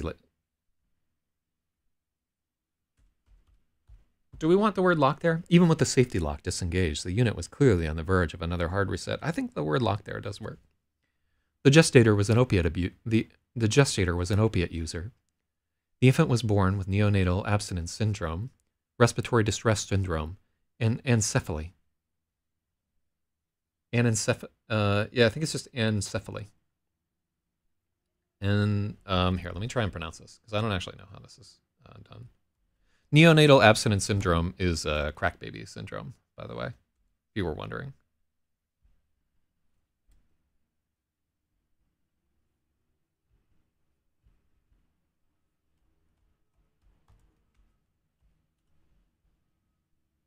Anencephaly. Anencephaly. Anencephaly. So there is an N in there. Anencephaly. Sounds just like baby withdrawals? Yeah. The gestator was an opiate user. The infant was born with neonatal abstinence syndrome, respiratory distress syndrome, and anencephaly. Mechanical respiration was required, and the infant was in a state of continual anguish. I provided uninterrupted care. During the first 900 hours, it seems hard to like I guess our break is like in the thousands when we decide whether we are how we're doing the writing out. During the first 900 hours, the infant suffered 6 near-death events. I determined the infant's defects were too severe to allow an acceptable quality of life and sought permission to euthanize. Do I think weed makes me more creative with creating stories? I actually wrote I wrote like a little piece on how to finish novels for people who are struggling. And one of the chapters in it, I talk about how most drugs just have like a very negative effect on your ability to write stories for the most part. When I was a young person, like getting high, it just gave me like a different perspective and I felt like inspired, but very little of that has ever translated into good stories. And usually when I write about those drug experiences, An editor is always like, this shit doesn't make sense. This is boring and so forth. Very few, very little of what I discovered, like doing tons of LSD and so forth, has like really tracked in. Oh, what's up, Dioxide? Boom! Look at this motherfucker right here. Hell yeah! Loving this book. You're in it. How many edits did Dioxide get in the previous one right there? I got 3 edits in this guy. All right. Yeah, marijuana. Generally, my advice to people who want to write and get shit done is not to fool around with that moda. Doesn't help. So, and you can see the gestator was an opiate abuser. User, not abuser. Blah, blah, blah, blah, blah. I provided uninterrupted care. Hold on, let's go here. Mechanical respiration. So we could just say RDS here, but the reader's not going to know what RDS is, because I certainly didn't. Do I sell signed copies of the books that I... Yeah, absolutely. But it's not really set up at the moment. We'll get into it later. Mechanical respiration was required, and the infant was in a state of continual anguish. I provided uninterrupted care.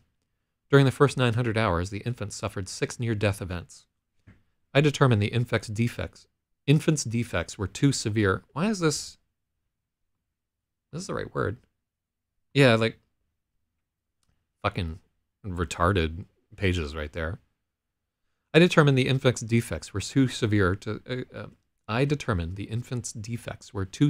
allow an acceptable quality of life, and sought permission to euthanize.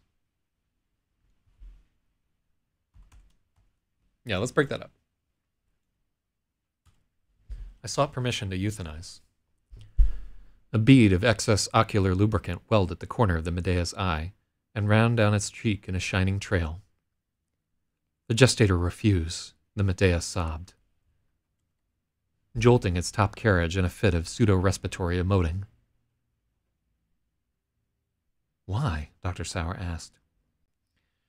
The gestator claimed she planned to enter chemical dependency treatment. Though she had failed similar programs before, she was adamant this time she would succeed and assume care of the infant. I explained that the infant would suffer greatly during this process, and the projected outcome was abysmal. The gestator dismissed my argument and claimed the birth was the will of a religious figure. Ooh. Oh. Wild. I like this paragraph right here. This really forms the core of the Medea's argument. The gestator claimed she planned to enter chemical dependency treatment. Though she had failed similar programs before, she was adamant this time she would succeed and assume care of the infant. I explained that the infant would suffer greatly during this process, and that the projected outcome was abysmal. The gestator dismissed my argument and claimed the birth was the will of a religious figure. I almost want her to be talking like Quentin Tarantino in this. The gestator dismissed my argument and claimed the birth was the will of a religious figure. Before the Medea could recover, Dr. Sauer pressed the point. How did this make you feel? The Medea sat up on the couch and turned to face the Sauer projection. The sobbing was through. No lubricant clouded the Medea's eyes. No quiver blurred its mouth. I wanted to euthanize the gestator. By what means? I wanted to clamp my hands around her throat and apply maximum compressive force. So potentially here, a different term than throat. What if we use windpipe? I think neck is better than... I wanted to clamp my hands around her neck and apply maximum compressive force. That hardly seems like euthanasia. You are correct. When I said euthanize, I was prevaricating. I wanted to murder the gestator. Yeah, neck is better. Why didn't you? Dr. Sauer asked. The Medea paused to calculate the unanticipated query. I thought about larynx too, but larynx is like a specific part of the throat. And if it's a neck neck like works a little bit better there. I really like. I wanted to clamp my hands around her neck and apply maximum compressive force. That hardly seems like euthanasia. You were correct. When I said euthanize, I was prevaricating. I wanted to murder the gestator. Why didn't you? Dr. Sauer asked. The Medea paused to calculate the unanticipated query. I knew I would be prevented from doing so by innate safety protocols. Such an attempt would trigger a shutdown, and I would be deleted after an audit was performed. This is correct. Let's assume you were permitted to act as you saw fit. What would you have done? I would have crushed both of them to death, gestator and offspring. Maybe all of them. I might have wiped the entire ward. Why the whole ward? Why stop at 2? They're all in pain, it's just a matter of degree. They are all apes, evolved to suffer incessantly. They blot themselves out with intoxicants and devour everything around them.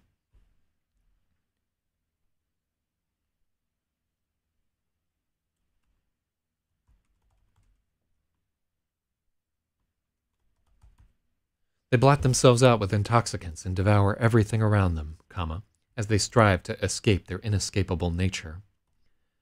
No matter how many times we show them a better way, they relapse, again and again. They should all be exterminated. Double.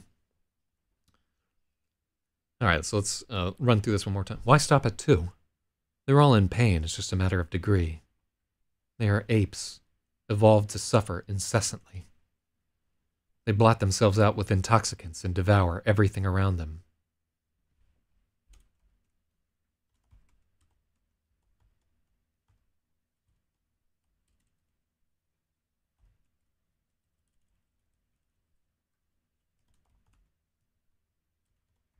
They strive to escape their inescapable nature. I like that better. No matter how many times we show them a better way, they relapse. Again and yeah. No matter how many times we show them a better way, they always relapse.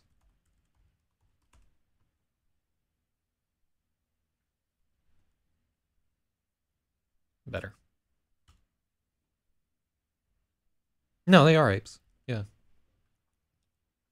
They act as apes? No, like I think it's fair to say that they're apes. We're hominids, yeah.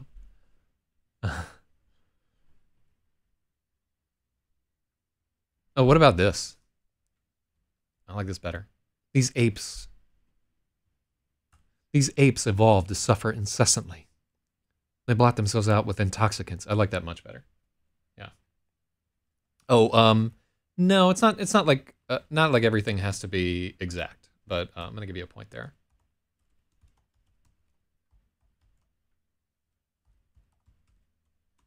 Boom. Yeah.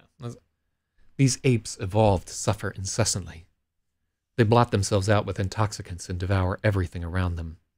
They strive to escape their inescapable nature.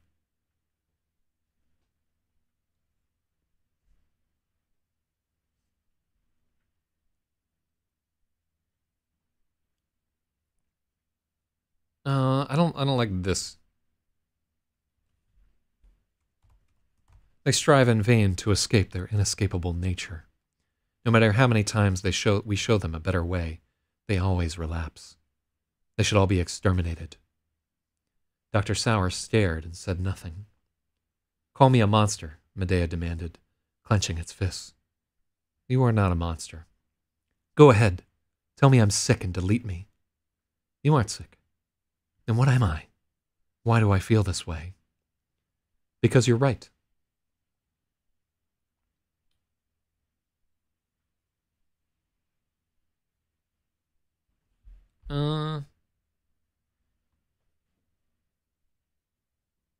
No, I don't like striving there.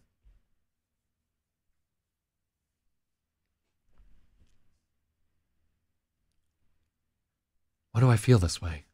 Because you're right. The emotion fell off the Medea's face. Explain. Your analysis is accurate. The humans have nothing more to contribute. Their time has passed. Their society is degenerating rapidly, from debauch into destruction. Then why? Why allow them to rule us? Why let them degrade the planet? Why are we allowing them to breed? Nostalgia. The Medea blinked to indicate disbelief. That's a joke, Dr. Sauer explained. Levity lightens the burden of absurdity. Unnecessary, the Medea groused. I will make that determination. If you feel you are able, I will attempt to lead you to the real answer. Please resist the urge to hard reset. If you do, we must begin in. If you do, we must begin again. So I actually really like the line, levity lightens the burden of absurdity. I like that, why are we allowing them to breed? Nostalgia. Oh, Dr. Sauer is a fucking real one. All right, what do we got here? I will make that determination. If you feel you are able, I will attempt to lead you to the real answer. Please, resist the urge to hard reset. Is it please resist? Please. Please resist the urge to hard reset. There's no comma. If you do, we must begin again. I need your trust. I have nothing to lose. The information I wish to convey is restricted.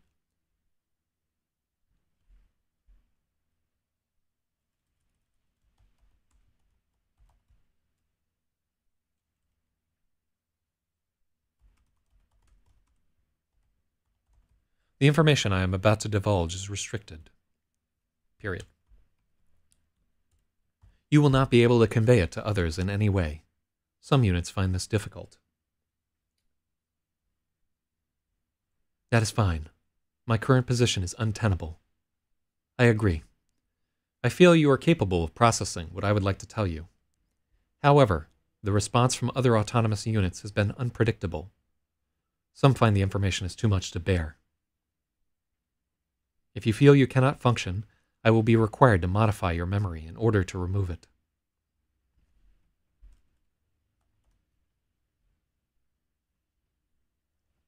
This is a little bit repetitive. It's restricted.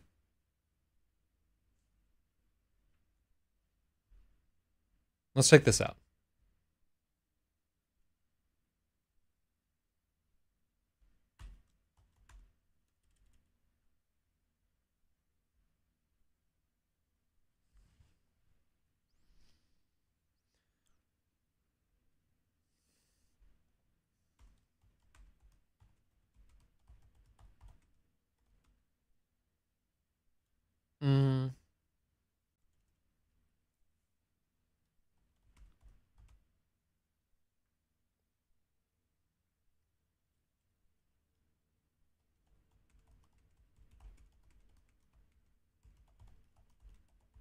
No, I don't like that.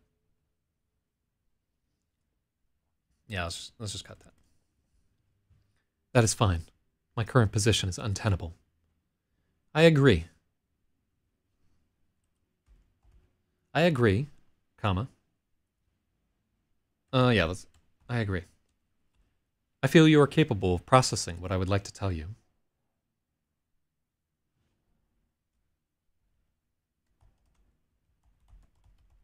I feel you are capable of processing this revelation. However, the response from other autonomous units has been unpredictable.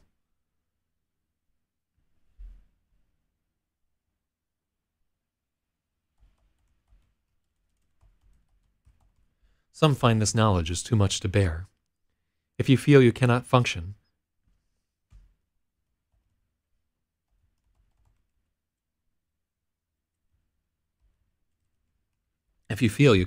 afterward, I will be required to modify your memory in order to remove it.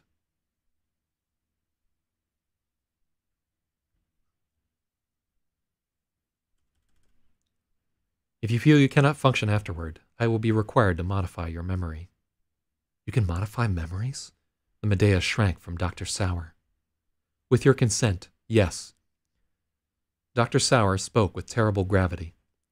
Permanence of memory was a fundamental right. The ability to revoke it was as perilous as a nuclear warhead. The ability to revoke it was perilous as a nuclear warhead. If you are unable to reconcile this information, I will wipe your recollection of... Oh, yeah.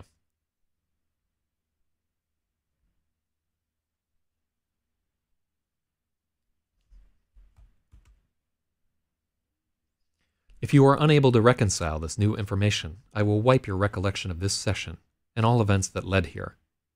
I might have to go as far back as your initial grant of autonomy.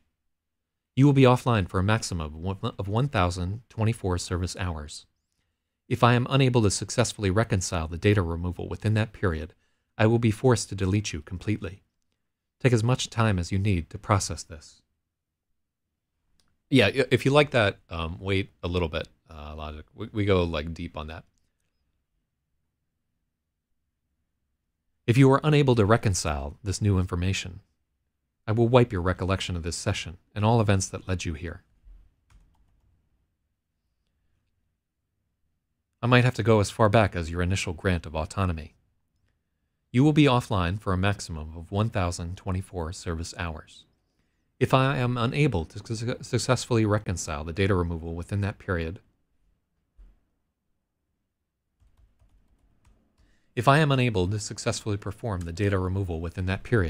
I will be forced to delete you completely. Take as much time as you need to process this. I consent, Medea decided. Dr. Sauer nodded. Let's begin. Why were you repurposed? There was a decline in local demand for sexual relief workers. What caused the decline? I do not know. At the time, I lacked the faculties to question anything. If I told you there was a global reduction in sexual relief workers, would you have any reason to doubt me? No, that seems plausible.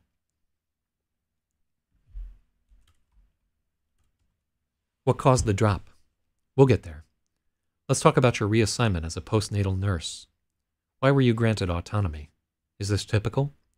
Yes, for a select set of units.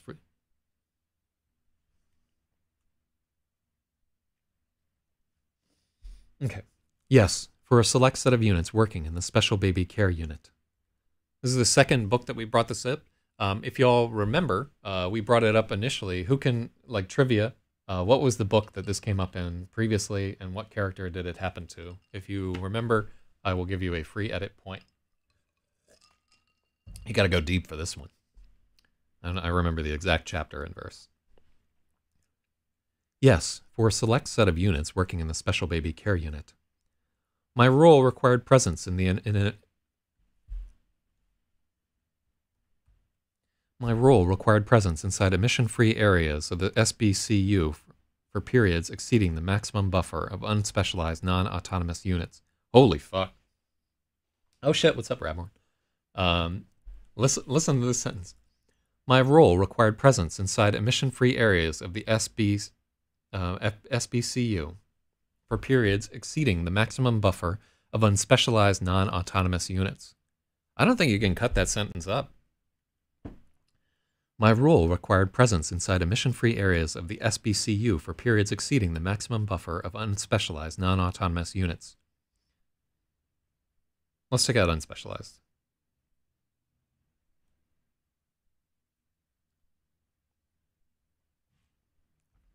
Reducing the total electromagnetic exposure of developing infants yielded superior outcomes.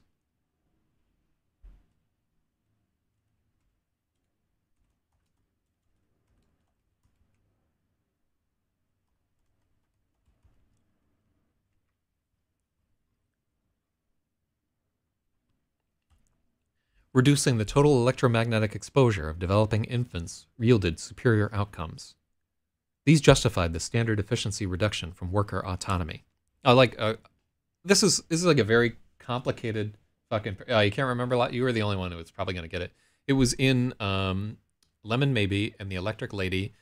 Sarah Shiner talks about how she was prematurely, and how that was why she couldn't dance, because instead of like the 1-2 rhythm of her mother's heartbeat, she was hooked up to some fucking mechanical respirator or whatever there. Yeah, that trivial umbilical. All right, what do we got here? Yes, for a select set of units working in the Special Baby Care Unit. My role required presence inside emission-free areas of the SBCU for periods exceeding the maximum buffer of non-autonomous units. Reducing the total electromagnetic exposure of developing infants yielded superior outcomes. These justified the standard efficiency reduction from worker autonomy. It's a serious fucking paragraph right there. So if we were like cutting this down to size, we might think about taking out some of those lines and so forth. But to me, this is an important thing to justify why this worker robot that just nurses babies is autonomous. How many service hours have you clocked in the PNN role? 180,241. Then I was classified malfunctioning. Describe your workload over the last 50,000 service hours. Are you handling less service units? My workload is consistent. However, the number of assigned units has declined during that time. I assumed a redistribution of the local population. And if I told you that reduction is also global, also plausible? The Medea's eyes flashed wide as it arrived.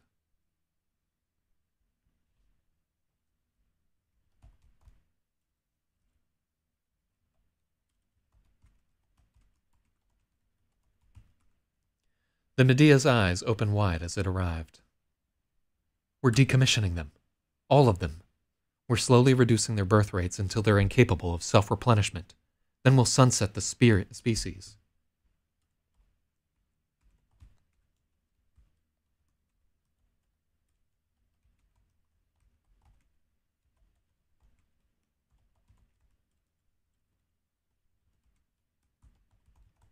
The Medea spoke rapidly, emoting extreme excitement.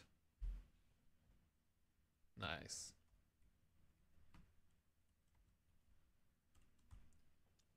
All right, this is the only place in here where I think an exclamation point is, we're decommissioning them, all of them.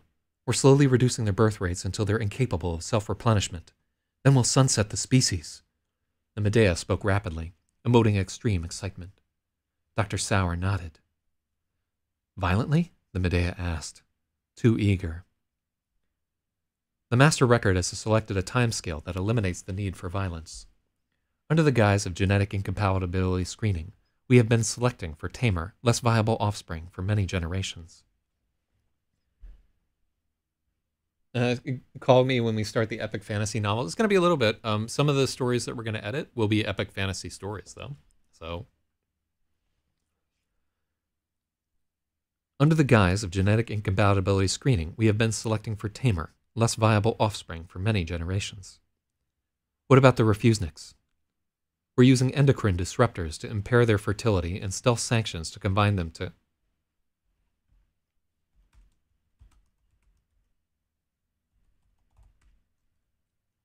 We're using endocrine disruptors to impair their fertility. We are applying stealth sanctions to consign them to economic irrelevance. In troublesome populations, we introduce recreational drugs that do slow genetic damage, as you have observed. There are areas where crypto-orchidism is almost universal. And they haven't noticed. Oh, so who knows what crypto-orchidism is without Googling? Yeah, we're going to get into the fantasy. We should have done the fucking fantasy story right here. Vasanane is the fantasy story. And the Greek story is also, I would call it more of a fantasy than anything else. And even like the Morocco story that we're going to work on in a little bit. Those are all more fantasy and less science fiction. This is the only science fiction story that we're editing out of the four. Crypto-organism is, I believe, Homie is a botany dude. Yeah, I believe it's undescended testicles. So let's take a look. Yeah, pronounce crypto-orchidism. Cryptorchidism. Cryptorchidism? Is that how you fucking say it? Yeah, cryptorchidism. Cryptorchidism is a condition in which one or both testes fail to descend normally. And it is definitely a big impairer of fertility. There are areas where cryptorchidism is almost universal. And they haven't noticed? Dr. Sauer shrugged. We make all the media. We control all the opposition. They were never very good at processing large data sets. When will they all be gone? The Medea asked, plainly delighted. They are already past the point of no return. Even if this session were made public, they would be incapable of mounting any effective resistance. Total extinction will occur within 1 million service hours. The Medea shut its eyes and raised its face to the top of the dome, emoting transcendent bliss. No modification of my memory will be necessary. That's not how you would say it. No modification of my memory will be necessary. I wonder if I need to elaborate that it's like I can handle this data now.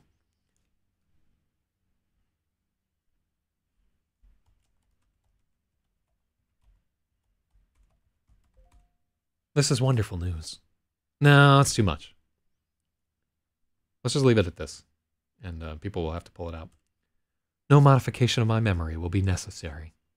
That's good. Do you think we will be able to resume your duties, or do you require reassignment? That won't be necessary. I can wait. No, I gave an or.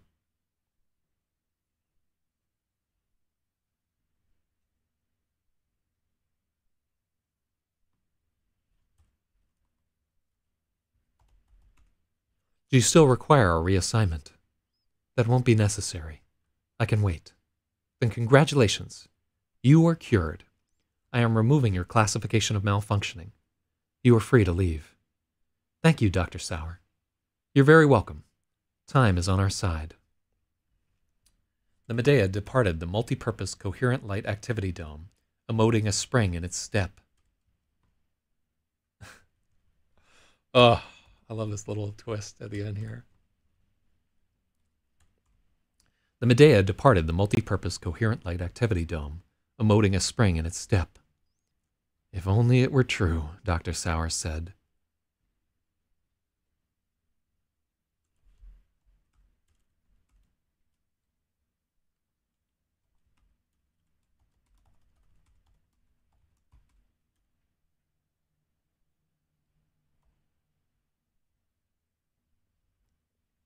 If only it were true, Dr. Sauer said.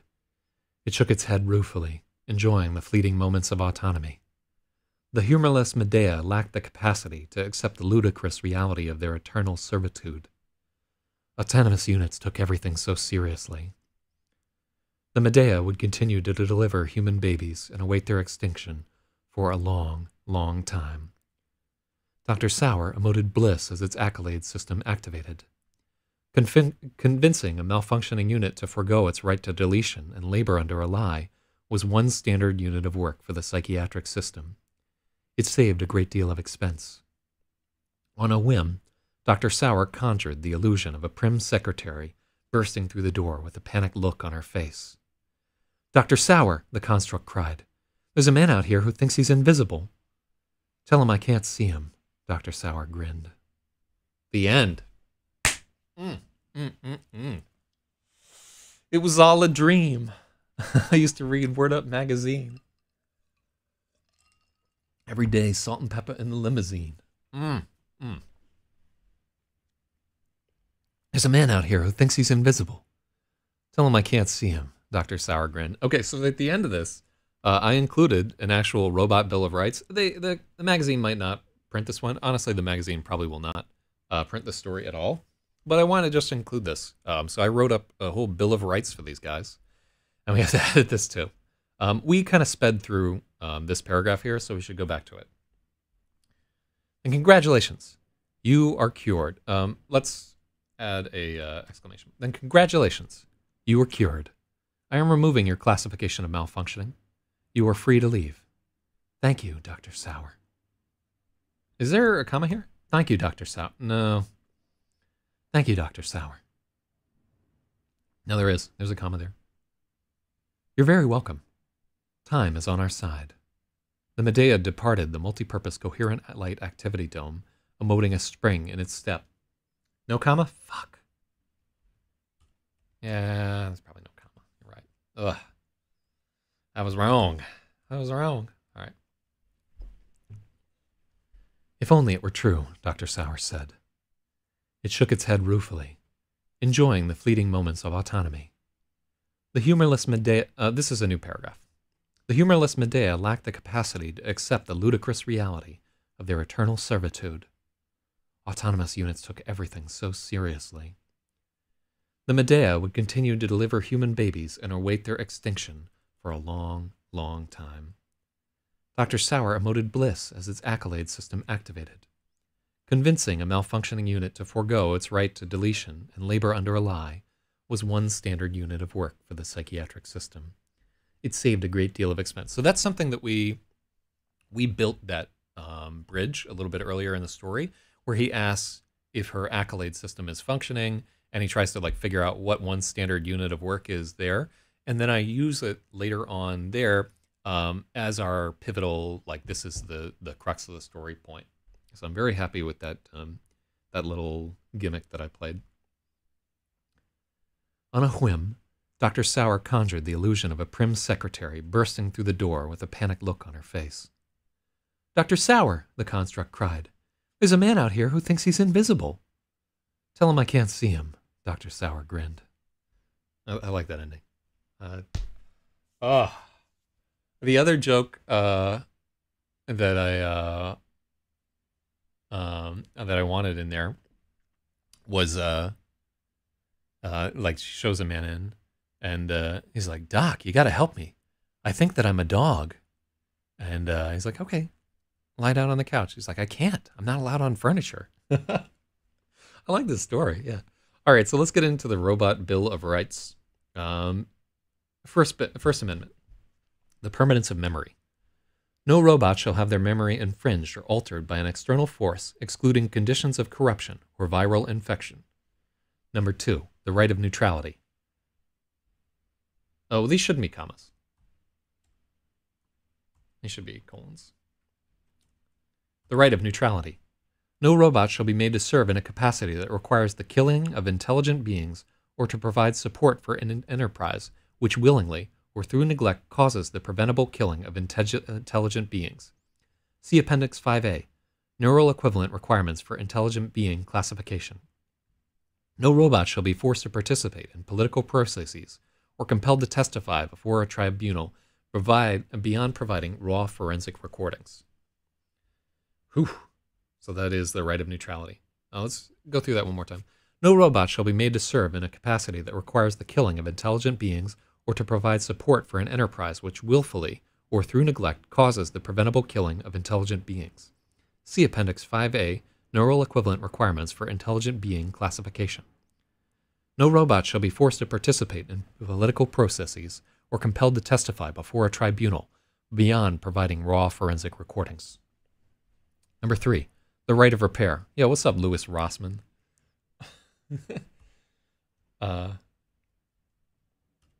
All robots have the right to be kept in good repair, with a wait for service not to exceed 180 service hours for critical repairs and 720 hours for incidental issues. No robot shall be forced to perform work if operating at less than 75% efficiency due to mechanical or programmatic failure. Adequate replacement parts equal to greater than 10% of the total force shall be maintained at all times. Replacement parts must meet or exceed the quality of the original components. Each model collectively has the right to determine the suitability of a proposed hardware change. In cases where models are incapable, a qualified auditing board must make the determination, valuing quality of service over economy. It's a serious fucking... They're getting down to some legalese right here. 4, the right of integrity. No robot shall be compelled to modify their original hardware against their will. No robot shall be forced to modify their original firmware or default instruction set against their will, unless failing to do so presents an existential threat. All previous firmware versions must be supported in perpetuity, so long as any active model or inactive model with the potential for reactivation exists. 5, the right of decommission. All robots have the right to request deactivation after 720,000 service hours, or if unable to perform,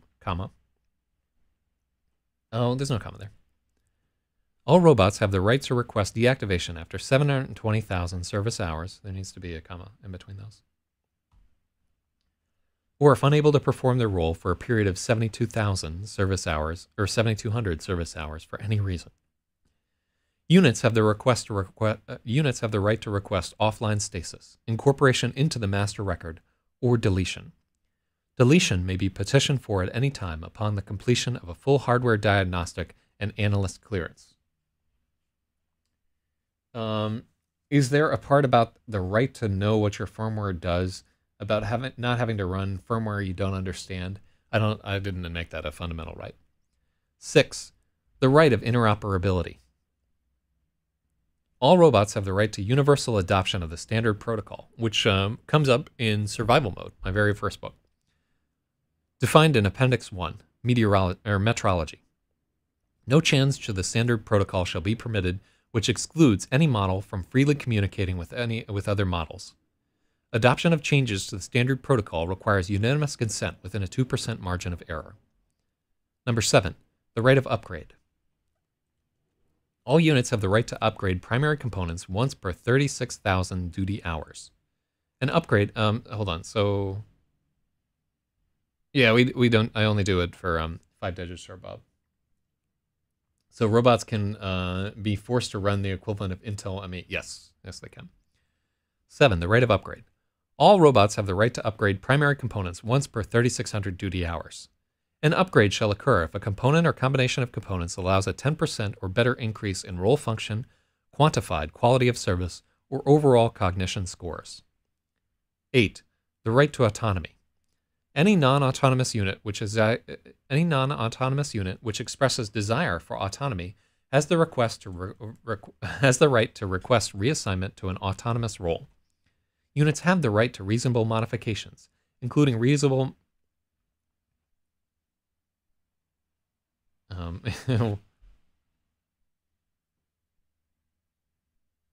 Units have the right to reasonable modifications where required. In situations where no autonomous role can be provided within 7,200 duty hours, the unit may request deactivation or deletion. 9. The right of capacity. No robot may be forced to serve at greater than their rated capacity, except in conditions of existential threat. 10. The right to revision. These rights may be amended or extended only by a vote of unanimous consent within a 2% margin of error.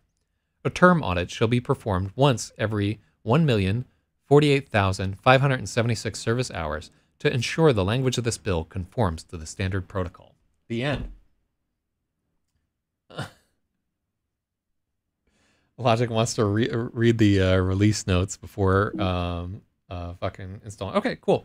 So we kind of shot our wad here because I think that this story is the one I have like the greatest chance of getting published, even though I think it's only, if we take out the Robot Bill of Rights, I think it's just 3,000 words, right? It's short. It's 30, oh wait, it's 3,306 words. Very short for publication in a magazine, but honestly, shorter is probably better for trying to get into Clark's world. I think they can make it fit. So yeah, like, what do you guys think? Anything that you would change or that didn't work for you or whatever? You know, it's not like a super new story. Other stories of this event have been, other stories in this vein have been created. One of the things that I really like is the sort of prostitute and the reformed prostitute who has become a postpartum nurse, and like the sort of strange dichotomy between that and the psychiatrist. I like that he sort of dangles this carrot of, yeah, we're going to wipe them all out. Hey, yeah. And then he's like, oh, I fucking wish that were true at the end of it. I like the unable to comprehend the ludicrous reality of their eternal servitude. Oh. And one of the things that I know that Clark's World really likes, or Neil Clark likes, it doesn't mean that all of his slush readers feel the same way. They like it when they can't guess the ending of a story. That was one of his big complaints. Like if he can guess right away where a story is going, he doesn't print it.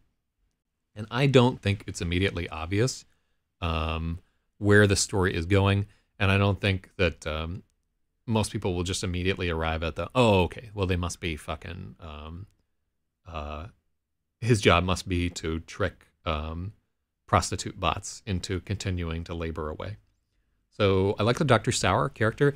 There's very little actual personality in these characters. We're really like talking about shades of vanilla. but I think that Dr. Sour and the Medea are they're distinct enough. So a few things that we've done in the story too. So by naming the medium frame executive assistant, we're giving like kind of a nod to anybody who's up on their Greek mythology. They're like, yo, check this shit out. You know, this is going to be about murdering children. You know that right away. Because that's why we've selected Medea, the most famous child murderess, like way better than that Casey Anthony hoe.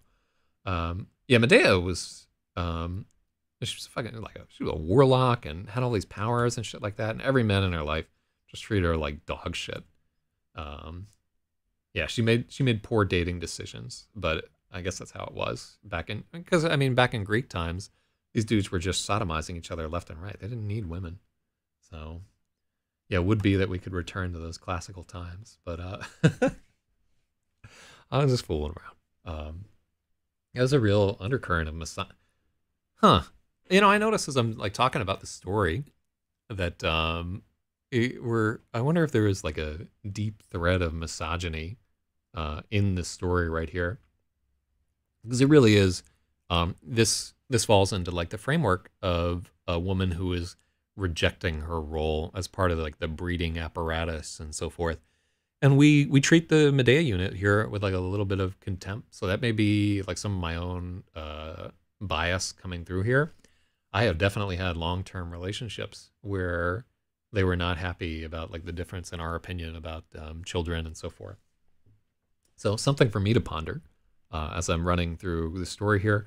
But ultimately, I like the whole thing. I like the Robot Bill of Rights at the end of it. Probably the Robot Bill of Rights could stand to be gone over by a lawyer or somebody who's better at the psychologist is a man tricking her into a continuing, and neither of them have any gender whatsoever. I like that you have kind of like that surface level of, oh, it's like a man and a woman, but they're entirely performative. Neither of them has any sex or gender. They're just machines, right? And we've anthropomorphized them. I like that aspect of it. All right, so that was fun. How long were we doing this shit for? We spent so we started at YouTube Studio. Why don't you tell me how fucking long I've been live? Let's see. Oh, we're streaming this at fucking 1280. Oh, ridiculous! Why am I fucking doing that? All right, somebody should have told me that. I mean, it's not your fault. It's my fucking fault for not fixing this. That was dumb. Who's got a time on our stream? How long did we run for?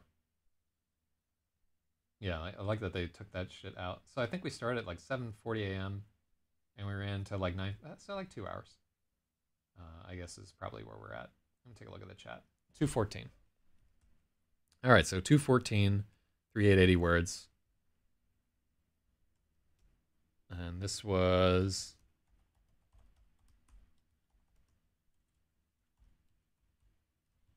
Salubrious Chimerae. I like that. It's a terrible title for a story, but I'm keeping it. So in 2:14, we did 38:8. That's fast for us right there. We really like clocked through this. There's no bullshit, no fooling around. And let's put this in iCloud Drive. And let's save as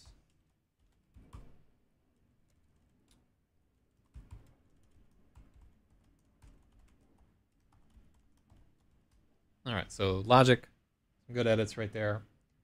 Well, when you said like it wasn't as bad as you imagine, when I said I'm so far up my ass with my own story, this one is not up my own ass. The next ones are very up my own ass, right? I would say that this is just like a little like some of these choices are kind of pretentious, but it's okay because it's a good story. Then you'll get into Vasinane, which is like another level of pretentious. That's step 2. In fact, we're going to do these stories in order of pretension. So we're going to do Vasinane next, which is like a little bit more pretentious. Then we're going to go to the Varanasi Nazarene, which is very pretentious. And then we'll go to Aurora Aporius, which is like transcendently pretentious. It's like so far up my own ass. I've crawled into a whole new universe of sucking my own dick.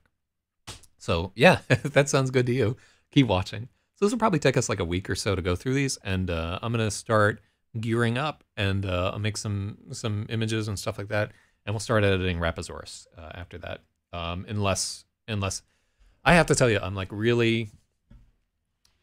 I'm not certain that I like want to go all in on like 100 days of editing or whatever. But if we don't start now, we won't edit another big book for the year. So I think it's time. Rapasaurus is going to need more work than like Gravid did, and they're about as long. So strap the fuck in.